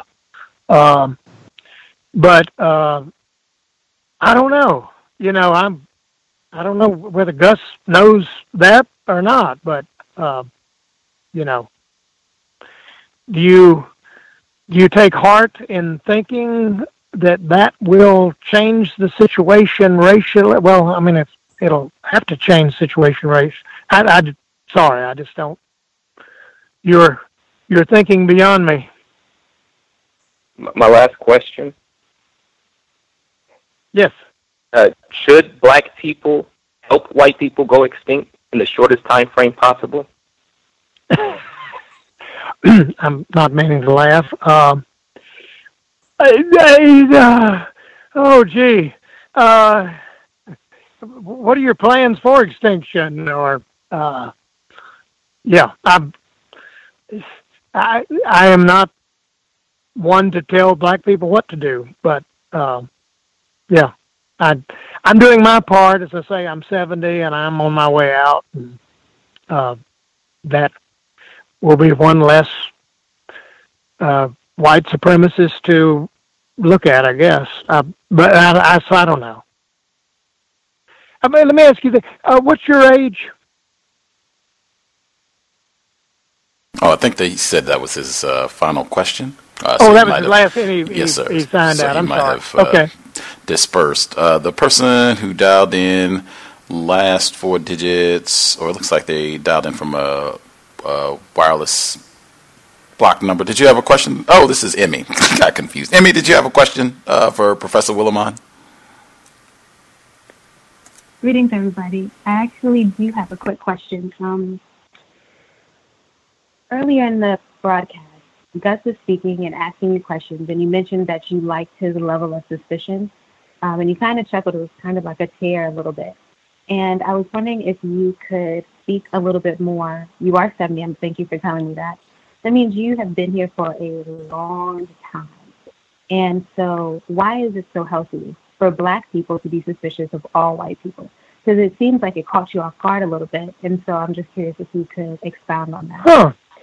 You know, I was for 20 years a chaplain at Duke, and I would have African-American students. And, of course, these are very talented young people, high achievers academically and all, who would be caught off guard and deeply pained by evidence of racism.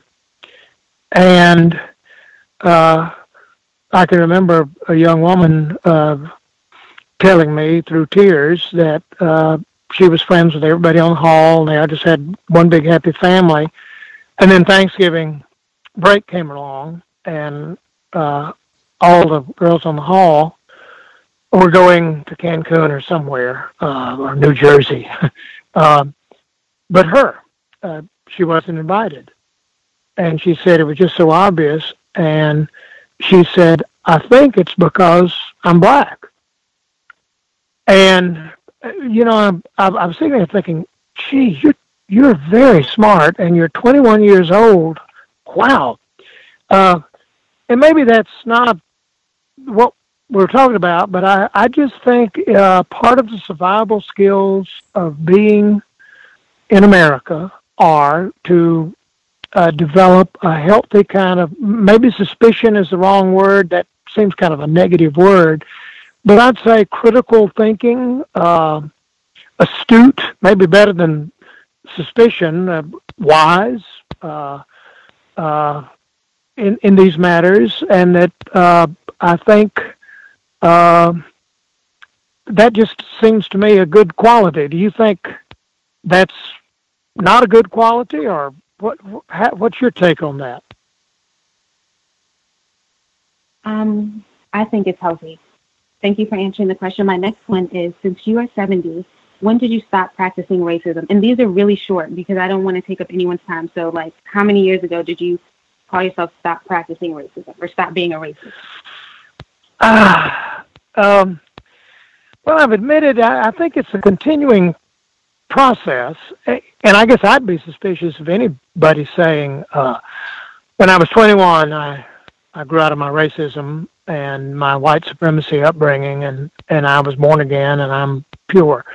I mentioned in my book, for instance, when I was 16, and that I remember that as a great big moment for me when a young 16-year-old, a guy from my town, and yet we went to different schools, different churches and everything, told me what it was like to grow up in Greenville and be African American.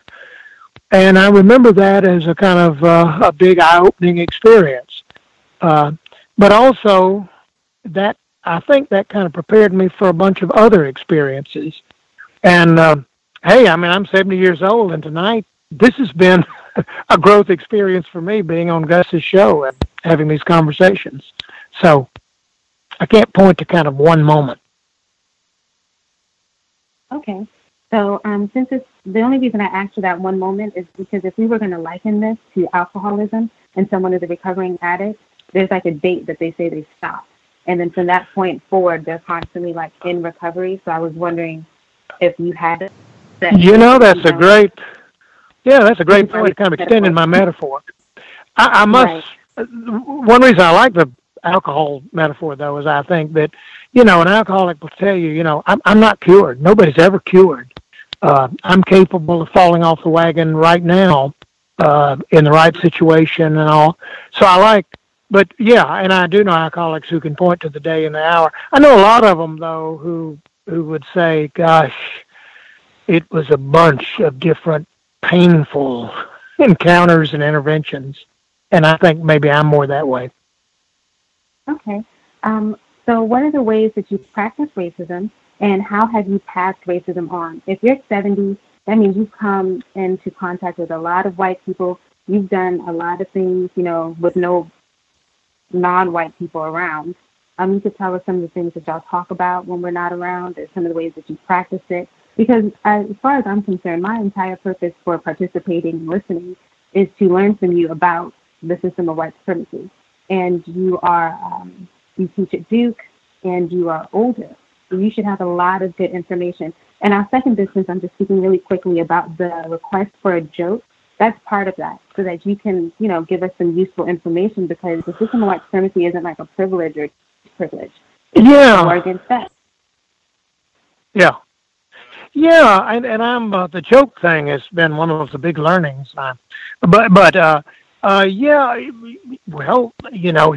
a tenured faculty member at Duke University, and yet I have participated in discussions where everybody in the room is white, and we're talking about, say, a black faculty member.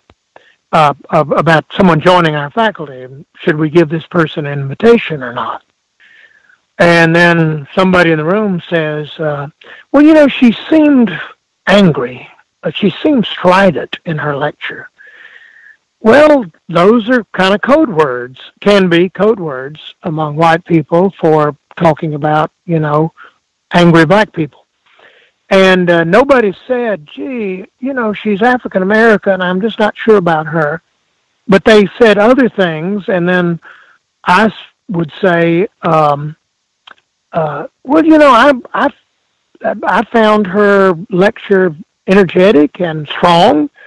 And I think the students would respond to that positively. And then somebody says, well, that's the problem. I think, she will be teaching students, and so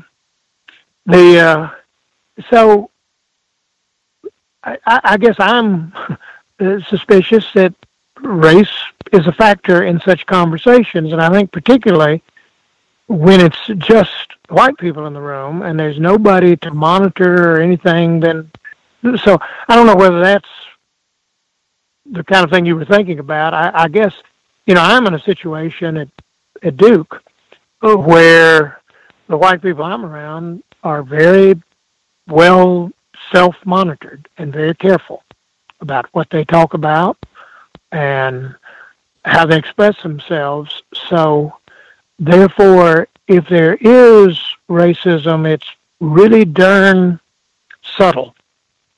Yeah. And I guess... what are some of the subtle ways? If we could you share some of those subtle ways, kind of in like a bullet point for me, subtle ways that we white people practice racism, white supremacy is? I'm listening. I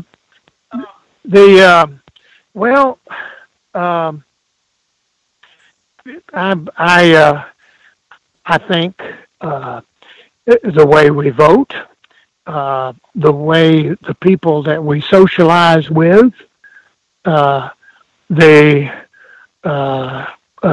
values. I mean, little things like saying somebody's music is too loud or somebody has a chip on their shoulder or something.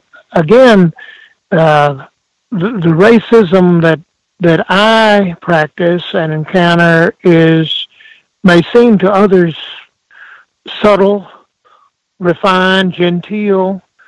It can be, though, even more deadly. But anyway, you're trying to see, I'm a professor and I can't do bullet points, but those, I guess I find that kind of thing troubling, and also with subtlety. I mean, when friends who are white say to me, "Gosh, I don't have a racist bone in my body." I said, "What's the last conversation you've had with an African American person? When's the last time you've been out socially? When have you been invited into an African American home or so?" Well, pretty quickly, declarations of "I don't have a racist bone in my body" wilt before that. And then I'll let you go. You mentioned all of the privileges that you as a white person get under the system of white supremacy. And I've been giving this word privilege a lot of consideration because I think it's doublespeak and it's just incorrect altogether. I would consider them rewards for your participation in white supremacy. What are your thoughts on that? Ooh, wow, that's very helpful. I mean, that gets it up. Rewards for bad behavior or rewards, for your ideology. I found the term privilege very helpful because it gets to the naming the invisibility, the claiming all the things that I've received. But as you say, it's rewards that a white society gives for people playing the game and being part of it and not questioning it and not working against it. That's helpful. Do you feel guilty or bad, or do you take any responsibility in the system of white supremacy? Yeah, I confess it as a sin. That means something, as a Christian. And I often tell myself, gee, well, what do I do? I just read a book by Eric Dyson, and he kind of says in there, okay, stop feeling bad, move on to action. And he gets down to even like if you have an African-American person waiting on you in a restaurant, tip them more than you would. Well, just start your own little reparations program. And I realize, most of my charitable giving, I think, is inadequate, but it's maybe my little attempt to say, okay, I've got these material rewards. How can I use those as my little personal reparation program? So maybe that seems pretty lame, but anyway, I guess it's my effort to move beyond feeling bad to actually taking action. Hang tight, Emmy. Caller dialed in from a block number. Did you have a quick question for Professor Willimon? Yeah, Gus, here I'm. I didn't know how long we were going to be on this, and I'm going to have to sign out shortly. Is that possible? Do you have time to get one more caller? Yeah, I do. I will. Sure. Let's get the caller who dialed in from a block number. Did you have a question? Last question for Professor Willimon? Caller that dialed in from a block number, you just listening, or did you have a question? Oh, well, let's try again. Caller dialed in, looks like you're at a block number. Did you have a question, or are you just listening? Hello? Yes, sir. It's Carl from Canada, Gus. Oh, greetings. Good to hear from you. Yeah, you didn't, okay, yeah, sorry, I wasn't sure you meant. Just one quick question. Oops.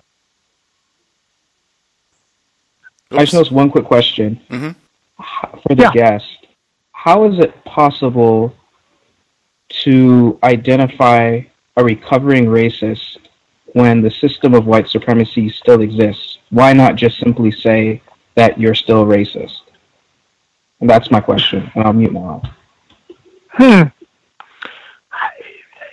Well, I guess, and I'm kind of speaking individualistically there, but yeah, I guess I'm trying to be hopeful that one can be, by the grace of God, cleansed of this to a certain extent, and that the racism is not, created by God. It's not eternal. It's something we did and are doing. And so the recovering I think moves toward the hope, the aspiration that this is not in the created order of things, but it is something that we can change. Did that answer your question, caller in Canada? No, because it doesn't explain why you just can't say the person is racist. Oh, well, I can. I mean, I can say I'm racist. I guess I'm hopefully recovering racist, and I can certainly say that there are plenty of white supremacists that are not recovering at all, and they are happy in their racism. They are, yeah. So, if that's your point, I can sure agree to that. Okay, I think that's clear. A bit confused, but I think that's clear enough for me. I will insert, since I did raise that point earlier, I pay attention to words, a lot of metaphors from Professor Willimon. I talk about that on a regular basis, white people using metaphors in conversations on racism. I heard, and laughter again, heard the use of the term fair in there. And it's not even just that Professor Willimon says that he is a recovering racist. It says that he would like to think that he is a recovering racist, which is even trickier. I would say, I would like to think that I'm a millionaire. That doesn't mean that I'm a millionaire. That's what I mean about what we need is accuracy. We began the program, Professor Willimon said that specifically. That's one thing that white people can do if they, are for real, sincerely upset about racism, is just call things what they are, being accurate and truthful about things. And in my view, the recovering racist is not accurate until this problem has been solved. It's accurate, it's honest. Professor Willimon, racist, not recovering, just racist. Could be something for listeners to ponder on. The book we've been discussing, Who Lynched Willie Earle, by Professor William Willimon down at Duke University. The Duke Blue Devils, that did come to mind during the program. Duke Blue Devils, thank you so much for sharing some of your Tuesday evening. Hopefully we can have you back on the program. I'm sure South Carolina and racism will be. Oh, well, Gus, thank you. I've really enjoyed the conversation, and your callers really enriched the experience. Thank you. Yes, sir. Evening, Professor Willimon. Good evening. Mm-hmm. Context of White Supremacy. Wowee. We'll be back Thursday, Workplace Racism, 8 p.m. Eastern, 5 p.m. Pacific. Dial in if you have commentary, if you want to write an email, if you want to call in live and share. We'll be looking forward to hearing from folks this Thursday evening. Again, 8 p.m. Eastern, 5 p.m. Pacific. Friday, we'll be here. I think this is the final study session on Coretta Scott King's autobiography, My Life, My Love, My Legacy, this Friday, same time, and the compensatory call-in Saturday, 9 p.m. Eastern, 6 p.m. Pacific. Before we get, I think we missed some of the callers. I don't think everybody got a question in. My fault, not doing a better job managing getting everybody who dialed in with a hand up, but we will open the lines up so you can get your observations, or if you had a question you want to share what you were going to ask, we'll make time for that as well. Just make sure I get in number one. We are listener supported. Counter Racist Radio. Invest if you think the program is constructive. Racism-notes.blogspot.com. Racism-notes.blogspot.com.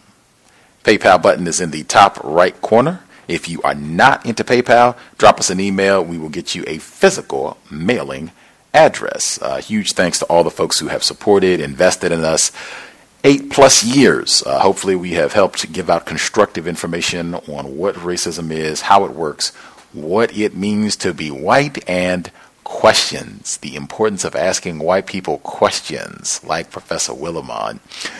Great job, folks, asking questions and just being suspicious of white people. That's, extremely important as well. This might be another one with some great illustrations of why you should be very mindful when whites begin using metaphors about racism. That's it. Anything, trying to think of anything that I want to make sure I point out. Since Pitchfork Ben Tillman was mentioned. My favorite quote is the threat of Negro domination hangs over us like the sword of Damocles. However, the most important quote from the book, the biography on Tillman, Ben Tillman and the Reconstruction of White Supremacy that we read in 2015, if you scratch the white man too deep, you will find the same savage whose ancestry used to roam wild in Britain. Ben Tillman and the Reconstruction of White Supremacy. Just my quick comments from Professor Willimon. When I read the book, I just thought, wow, this is like, really dangerous. This is a really dangerous suspected, or he admitted it, this is a really dangerous race soldier, in my opinion, because I think a lot of black people, a lot of victims would read his material or hear him and think that this is, a great white guy. He's doing this research and telling the story. He's a Christian. The religion of white supremacy has been so effective that for a lot of black people, particularly if they are Christian, that alone will be enough. This is a Christian white person coming and saying that they, acknowledge racism and have done work on it and are working through it. I'm a recovering racist and, trying my best to repent from my, white supremacist ways. That would trick a lot of victims. That was what I thought in reading his book. And he kind of demonstrated that. I was not very surprised by a lot of his antics on the program. I thought his laughter at points was very important, and that same sort of narrative that black people are the experts on racism, that he's learned so much about racism from black people, that white people are the ones who are ignorant or blind or unconscious or need to be informed. We've heard all that before, that white people can be redeemed. He's writing this book so that the good white Christians will pray and get their congregations in order. Standard procedure that I've heard before, and even in my view, this is not someone whose his field of study, right, is not U.S. history. He's in divinity and Christian studies. That's what most of his books and writing is about. But he is very informed about the history of white supremacy in this part of the world. That's why I try to emphasize that sort of thing on a regular basis. Just the standard tackiness. I didn't even get that in since he found a chuckle about that. The standard tackiness that I see from whites, where they try to do a good job of eliciting praise from victims, at the same time confusing us that they're racist and giving you that line that they're ignorant, that they're not informed, they learned from black people. We'll get some of the folks who dialed in who did not get an opportunity to ask a question. If you want to share your observations, or even if you just want to share what question you had planned to ask before he departed right at the 2-hour mark. Let's see, people that we missed completely, if you wanted to get your question in. I think the person that dialed in, last 4 digits, 8617, you were one of the people that we missed completely. The black female caller in Brooklyn, in New York, sorry. I know you all are two that we missed completely. I think there might be one other. Did you two have commentary, either your question you were going to ask or what you were going to share? Can I be heard? Yes, ma'am. Good evening, Gus. Another great show. Kind of difficult to get through sometimes, especially when you're under the cloak of white Jesus. But anyway, I just wanted to ask him, I often have these encounters with white children. In New York, I used to get on the elevator with them, and they would, they give you that look, like, because you're a nigger.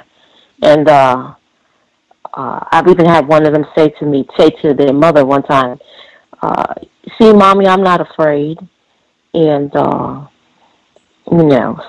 I was going to ask him, exactly what is it that white women tell their children about black people, how to relate to black people when they're little? Because Mr. Fuller always tells us that we should talk to our children about racism as soon as they ask. And, being that we are victims, I'm thinking that this thing is skewed. This thing that we unfortunately, because we are confused and because of our condition, we often give them the wrong information. But apparently these little white children are getting the right information so that they can survive in the system that's dominated by their people, if you want to call them people. So I was going to ask him exactly what it was that his mother told him as a child to ensure that he could survive in this system. That's all. Thank you for letting me share. Can I be heard? Yes, sir. Hi, how you doing? Greetings to everybody, Gus the callers. I basically wanted to ask him how does he feel about racism right now, being from past, present to future? Do he feel like it's getting better? Are we getting better on race relations, or are we getting worse? And depending on that, I was going to say, with all of them, with them erasing history out of textbooks in Texas, and also with these new laws they have a law that they just about to pass with race soldiers. Once they kill victims, unarmed black people, that the victims' parents aren't going to be allowed to receive any compensation for it. And then they have another law inside Atlanta called Drug Whisper, which basically they give authorizations to officers, 250 officers, to basically, if they suspect that you are under the influence. And I think that's a great point that you make. You've always iterated that from day one about us being sober under the system of global white supremacy. And now, being that a lot of people, especially in our community, that do a little smoke, or they go ahead and drink and just enjoy themselves on the weekend, even if you don't have any of that in your system, they have footage that officers are locking you up just because they think that you are under the influence. And when you look up on YouTube and you see the case that they had on the news, and people been locked up for the whole weekend, and when it gets down to the prosecutor, they throw their case out because they never had no evidence inside of their system of any type of drug. And then you have Richard Spence and his little race soldiers going up there to Virginia. I was going to say that's not too far from him, and basically, tormenting people in the villages. So are they refining it? I was going to ask them. These are just refining instead of basically trying to eliminate the global system of white supremacy. But I didn't get a chance to get that in there because I really wanted to pinpoint him from the get-go by asking him if he thinks it's getting better, and then I would have brought all of that to him to, basically trap him into what he would say. So I don't think, as a him being 70, I don't think it's more of him just trying to get rid of a system or trying to better themselves. I just feel like a lot of these races, when they get to that age, they think of the afterpath. Like they're more on trying to cleanse their soul with black people before they get out of here. And I think that's one of the reasons why he kept stressing about his age and really not worried about anybody else. And that's all I have. I'll mute my line. Appreciate that, sir. Appreciate the commentary. Wish you got your questions in. I think there might have been one other person that we missed completely. The caller 7720. Did you? Oh, maybe already got you. Was there one other person that we missed completely who had commentary that we didn't get to hear from? Can I be heard? Yes, sir. Okay. Greetings, Gus, and to the listeners. I wanted to ask him, well, he kept mentioning the whole thing about, the recovery and AA, and I wanted to kind of go along those lines and, mention that white people are really great at planning. And in his specific area, with him being professor and also, doing things with churches and whatnot, I wanted to ask him what were white people's plans to refine and expand the system of white supremacy over the next few years. I didn't think that he would answer, honestly, but I figured why not ask him. Good questions. Good questions. Wow. All the other folks who dialed in, if you have a hand up, if you did get to ask a question and you just want to share some of your observations, some of the patterns that you heard, anything that you just want to point out as being significant. If you would like to share, you can feel free as well.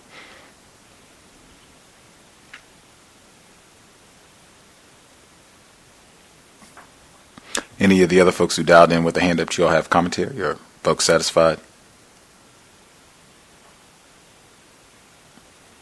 Oh, I think we missed, Amy might have missed a few folks' lines. Sorry about that, firefighter. And can I be heard? Yes, sir. Yes. I noticed through his conversation, he kept using the term survival, as if that is a attribute of achievement. If people are surviving, that means that there's something that's causing a desperate type of situation with people if they're surviving.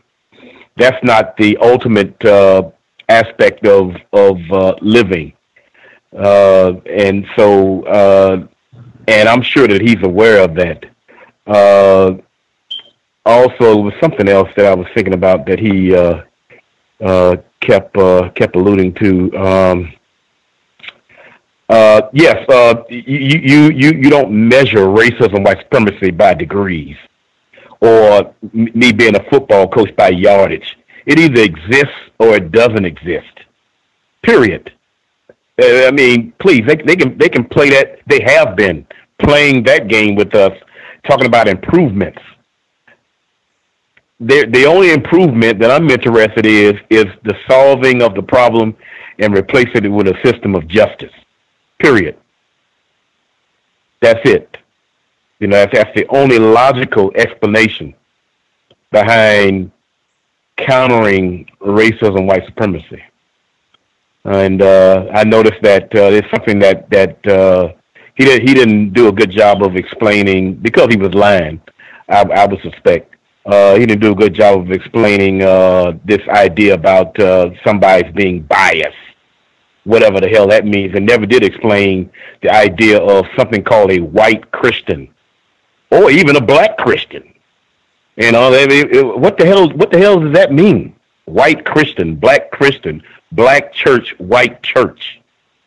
Logically speaking, I don't think the Creator created a person by some sort of race classification, a black person or a white person. I don't think the Creator, logically speaking, created something like that. All that was created by white people to practice terror against people they identify as being non-white. And those were my last thoughts. Thank you. Appreciate that, retired firefighter. Other folks have commentary, whether you got to ask Professor Willimon a question or not. Did other folks have either question, observation, patterns? Can I be heard? Yes, Emmy, you could speak up a little bit. That would be good. Is this better? Yes, ma'am. Okay. Throughout the entire conversation and into the questioning, he had an extremely nonchalant way of talking about it. And I wanted to see if I had a lot more time to just sit and ask him more questions, or if he didn't take so long to answer the questions. I don't know that, I don't think that white people think that we understand the severity of the problem. And that's one of the ways that they're able to just talk the way that they talk all the time. They know that it's worse than how even we know. And so to just be like, yeah, you know, I just kind of benefit and all that kind of stuff, it completely skews what's really happening, which is why I don't really like the term, or not that I don't like it, it's non-constructive. And it's deceptive to use the term privilege. And I think that when you say something is a privilege, it means that you didn't have to do anything for it. It just kind of is. And I really don't think those things are just there. So that's why I wanted him to be honest about the word privilege, and focus on, like, what if we called it, like, those things are your rewards. That's what you get by practicing racism. And then if that's the case, then you would have to you'd have to enumerate specifically what you're saying and enumerate specifically how you practice racism, white supremacy, and not just say that it's a privilege. I don't see how any 70-year-old white man, Southern white man, admitted racist, can be asked the question, how do you practice racism? How have you practiced racism? How did you pass it on? And not just get a linear answer. I taught my kids this. I teach my grandkids this. I've said these things to my white students that I didn't say to my black students. I've given, like, it should just be simple. And the fact that it wasn't like that, to me, is a very clear example of the subtle ways that white people are practicing racism, which he still didn't enumerate the way that I wanted. And that whole thing about being a professor, not doing bullet points, that's a lie. Professors love bullet points and PowerPoints. But anyway, that was something that I just noted. It's because they all sound like that. Just really blasé and nonchalant about such a serious condition that we're in. So thank you all for listening. Agreed. Other folks? Can I be heard? Yes, we can hear you.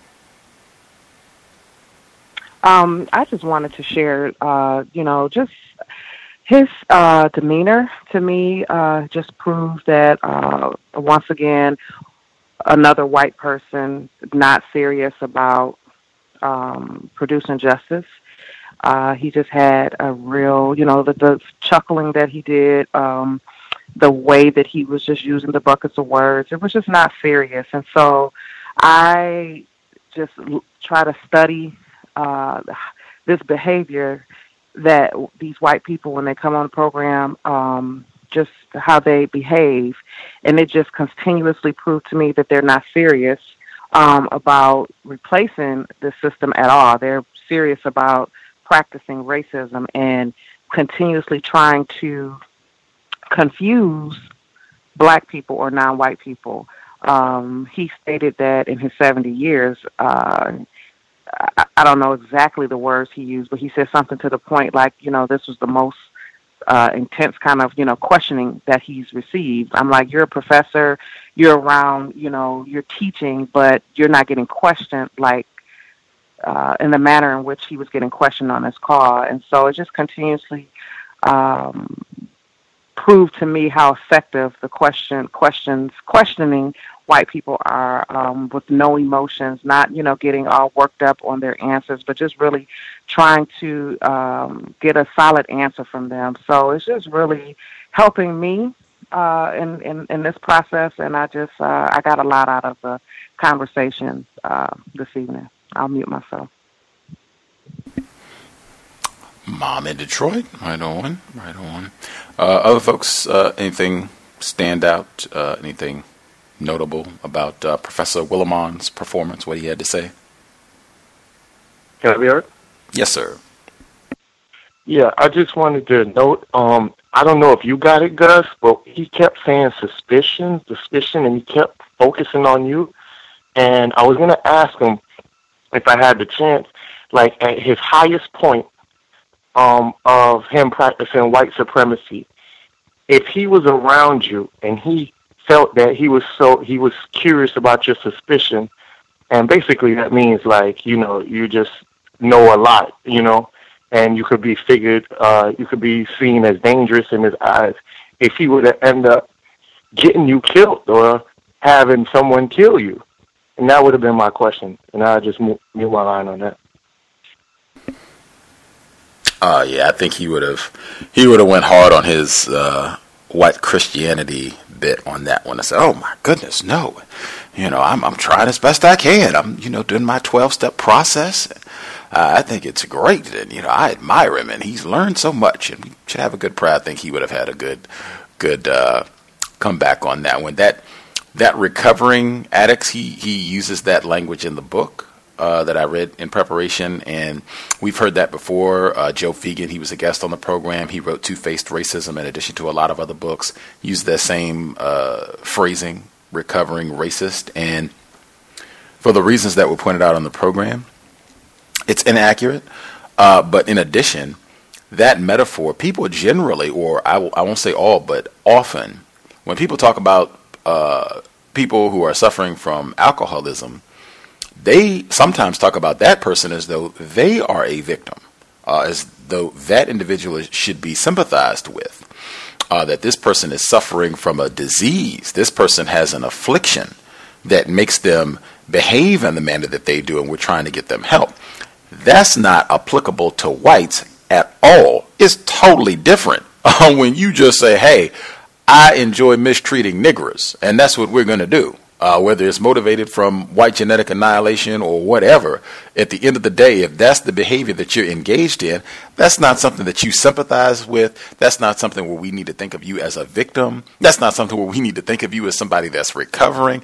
That should be recognized as criminal and terroristic behavior that you have shown you are totally unwilling to stop doing.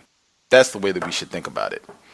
I also thought his response at the very beginning of the program about white people being sincerely pained, that question sometimes can be a great rangefinder, if I could use a boxing metaphor. Sometimes people use your jab just to kind of find where your opponent is and kind of gauge your speed. That question can be very good to just see, now, how honest is this white person willing to be? We've had a lot of white people who've come on this program who have said, no, that is not true. White people do not feel bad about racism. No time, no day, no, that is just false. We've had a good number of white people who've come on and lied, like Professor Willimon, and tried to say, oh, yeah, we're all shook. I was crying about racism just, 5 minutes before the program started. I do that.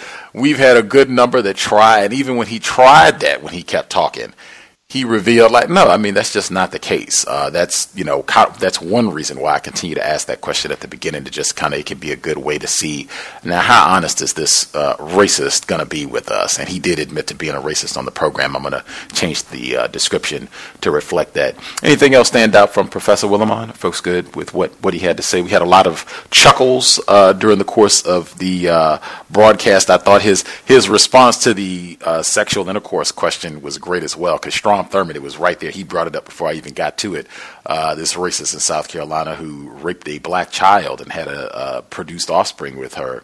That how he tried to pivot and not even discuss the sexual intercourse bit of the question. It's, oh, I'm a preacher. We don't even talk about sexual intercourse, which is anyway. Any other comments folks want to make sure they got in? May I be heard? Yes, ma'am.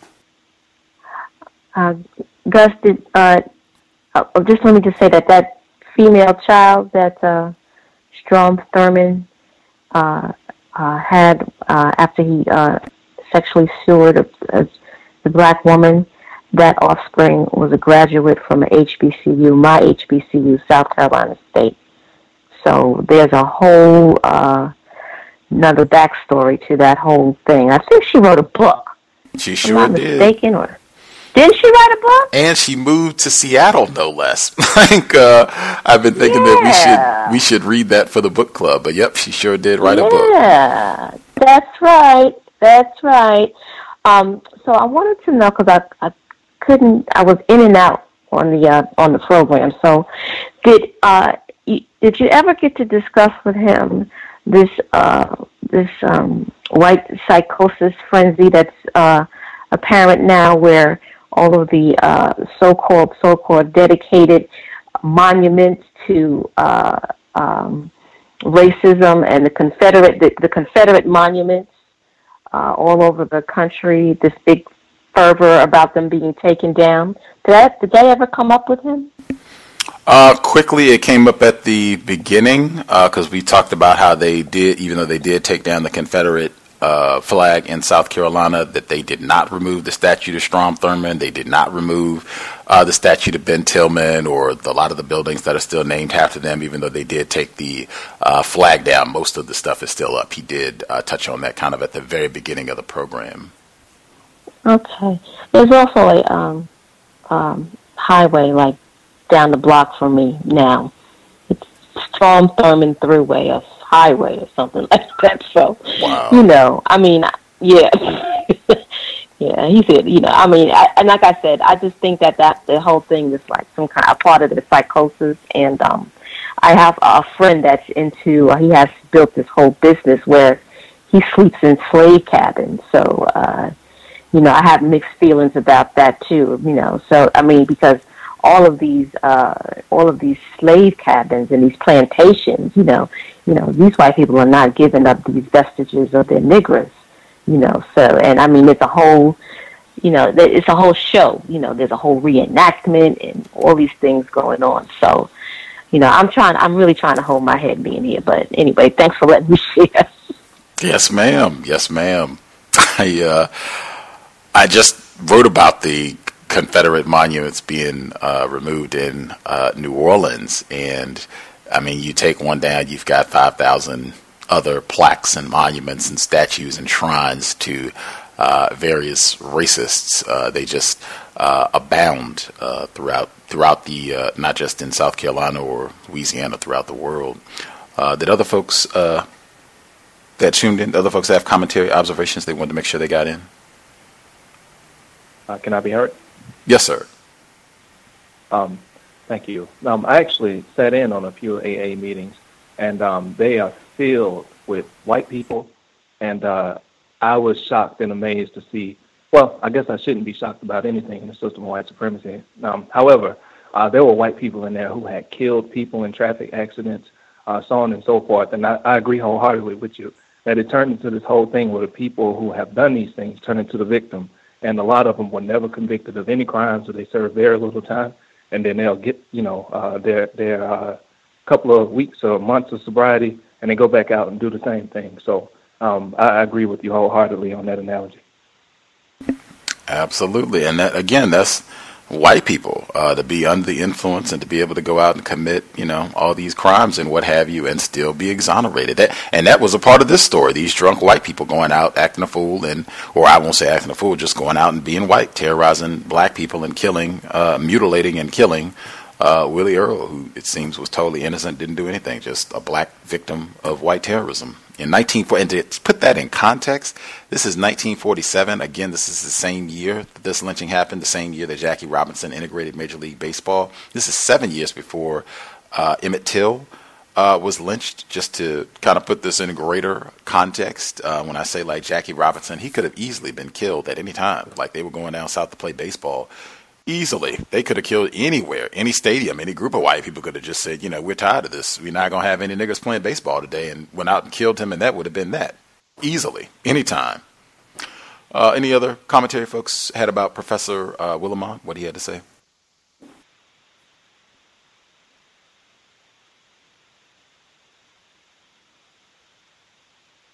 He included a passage in the book where he was talking about all this, where at this time period, it was understood law in South Carolina that if a white person is walking down the street, a black person is coming, you have to get off the sidewalk. I was going to ask him to contrast that to the incident that happened last week with Richard Collins III, the black male who was killed in Maryland, where the white race soldier told him step left, and the black person Mr. Collins didn't move fast enough, and so he stabbed him and killed him. Just that same pathology. And again, white people are not ignorant. This is what's being transferred generation to generation. Those racist jokes, that's really important as well. I'll reaffirm what I said to him. Racist jokes, that's one of the few times when white people are speaking honestly about black people, speaking honestly about racism. That's when you will not get buckets and buckets of words. You'll get it, 100 proof, 200 proof, really. But yeah, and he could not remember any racist jokes. That's been a pattern for years now. We've had white guests on the program. Sometimes I'll prime them. I'll give them a racist jokes because I've heard a lot over the years. I'll give them one. And frequently, I think it's happened on this program, if I tell them one, they've heard the racist joke that I share. Then sometimes they'll give me one a lot. Even sometimes then they still will not do it. But I think that's a major pattern right there. And again, for him, he's somebody that's 70, 71. I mean, we're talking, he wasn't hearing these racist jokes when he was an infant. If you were born in 1946, as he said he was, man, you're a teenager. When white people are saying nigga this and nigga that, that coon nigga Dr. King this and that coon Malcolm X and the rest of them from that era, he had to be hearing this all the time. So I'm sure he could remember, 1, 2, 3, 12 that he could share. That's, just a long way. Another way that they practice racism, white supremacy. Any folks good? Professor Willimon, anything else to share there? Folks good? Right on. This text also left out the role of white women in the practice of racism, white supremacy. This is really more focused on white men. But again, as I stated to him, this is not a book that I would recommend victims of racism read anyway. It's not something that will inform you or increase your understanding of racism. And he does a lot of practicing racism within the text as well. I did want to get in also, someone emailed me during the program. This is not related to what we were talking about with Tiger Woods, where they reported that he was arrested for DUI. And in the New York Daily News report, they wrote that he refused the breathalyzer. And that's an automatic arrest in Florida if you refuse and I think it's in other states too. If you refuse the breathalyzer, you can be arrested. And he released a statement through his agent. He's out of custody now, but he released a statement where he said, I guess that's a cowbell too for Tiger Woods. He released a statement where he said that he was not under the influence. He had not been drinking, that he had been taking medication for back pain. He's had back surgery and a lot of well-documented back problems through the years. He said he had been taking some pain medication that he just had a bad side effect from and made him a little drowsy or what have you, but he had not been consuming any alcohol, and he cooperated with the police in hopes, the whole thing will be resolved. But I point that out. A listener wrote in, that racists, they can defile you and make you look really bad and be like, oh my God, that Tiger Woods is, the worst thing ever. How he's fallen off now. He's some drunkard out, driving drunk, could have killed someone. Where they can be really good at that. And then also on top of it, that's still another great reminder of why sobriety is best. Even if you're not under the influence, racists can stop you, terrorize you, and we say you're drunk and that's that, and impound and all that, and then you got to go through all this rigmarole to prove that you are innocent. That's just another reason to keep that in mind as we go out and about. And as I had been saying, I think this was a week or two ago, they sent me an article where enforcement officials, they are getting training where they can be experts. And this is for like cannabis and other drugs, where they can use their discretion to say, I've been trained, and so I know the symptoms of a motorist who is impaired due to alcohol or drugs or whatever it is, so they can stop you and detain you and do all this stuff, even though they don't have like a test. They don't have a breathalyzer for cannabis. Or other drugs, right? So they're saying that these folks have this training. And I said, man, oh my gosh, like how that's going to be applied to black people. It'll be anything, that it looked like you were an inch too close to the parking line, or it looked like maybe you were a hair over the speed limit or anything. It looks like your cup holder is a little crooked. So that looks like, crackhead behavior. We got to stop you and, we might have to take you in. Just something to keep in mind. It's already so easy for white people to terrorize us. You don't want to do anything that might make it easier for them. I guarantee you being intoxicated, that will make it way easier. With that, anything else folks need to get in before we wrap, or everyone satisfied?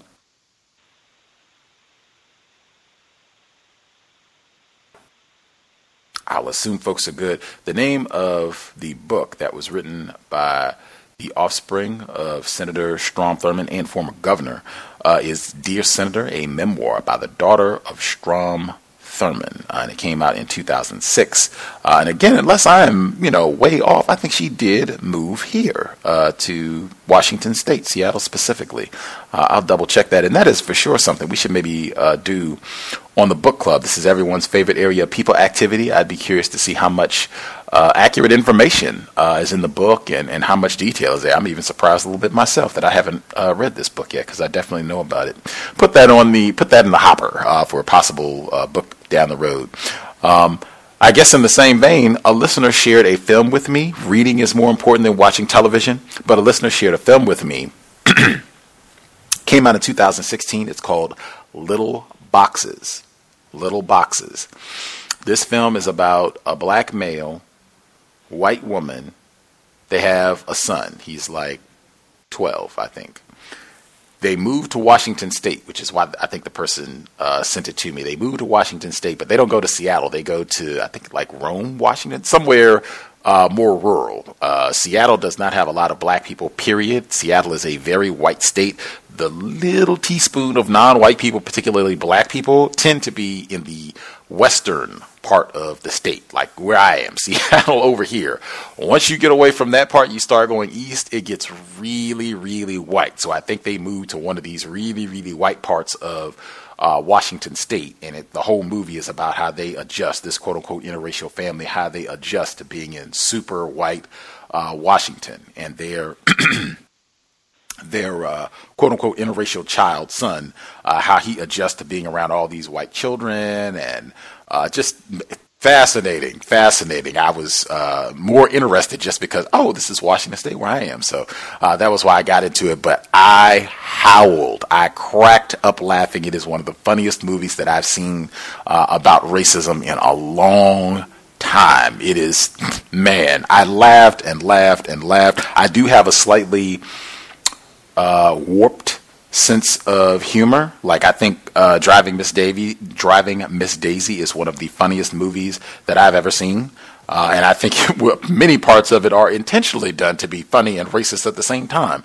But I think Little Boxes, this film is funnier than that. It is, if you have the type of humor that I have, it is absolutely hilarious, and you will still learn quite a bit about racism, white supremacy. But Little Boxes, you can check it out and drop me a word if you have any thoughts or if anything stands out interesting about the film.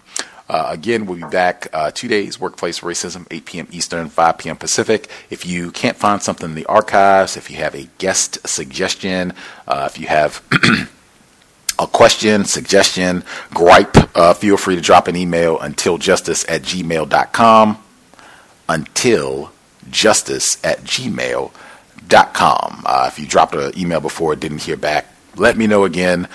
Try to make sure I respond promptly, but I have missed emails. Sometimes it goes to the spam, trash, whatever it is. So drop a line if you did not hear back from Gus. With that, again, sobriety would be best for all of the reasons that I have laid out. If you're going to go out and have fun this summer, do so. Just remain codified. Again, race soldiers, white people, they are extremely dangerous.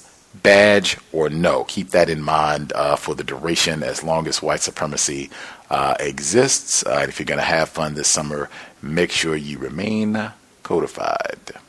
With that, Creator, we ask that you help us remain patient with other black people, victims of white supremacy.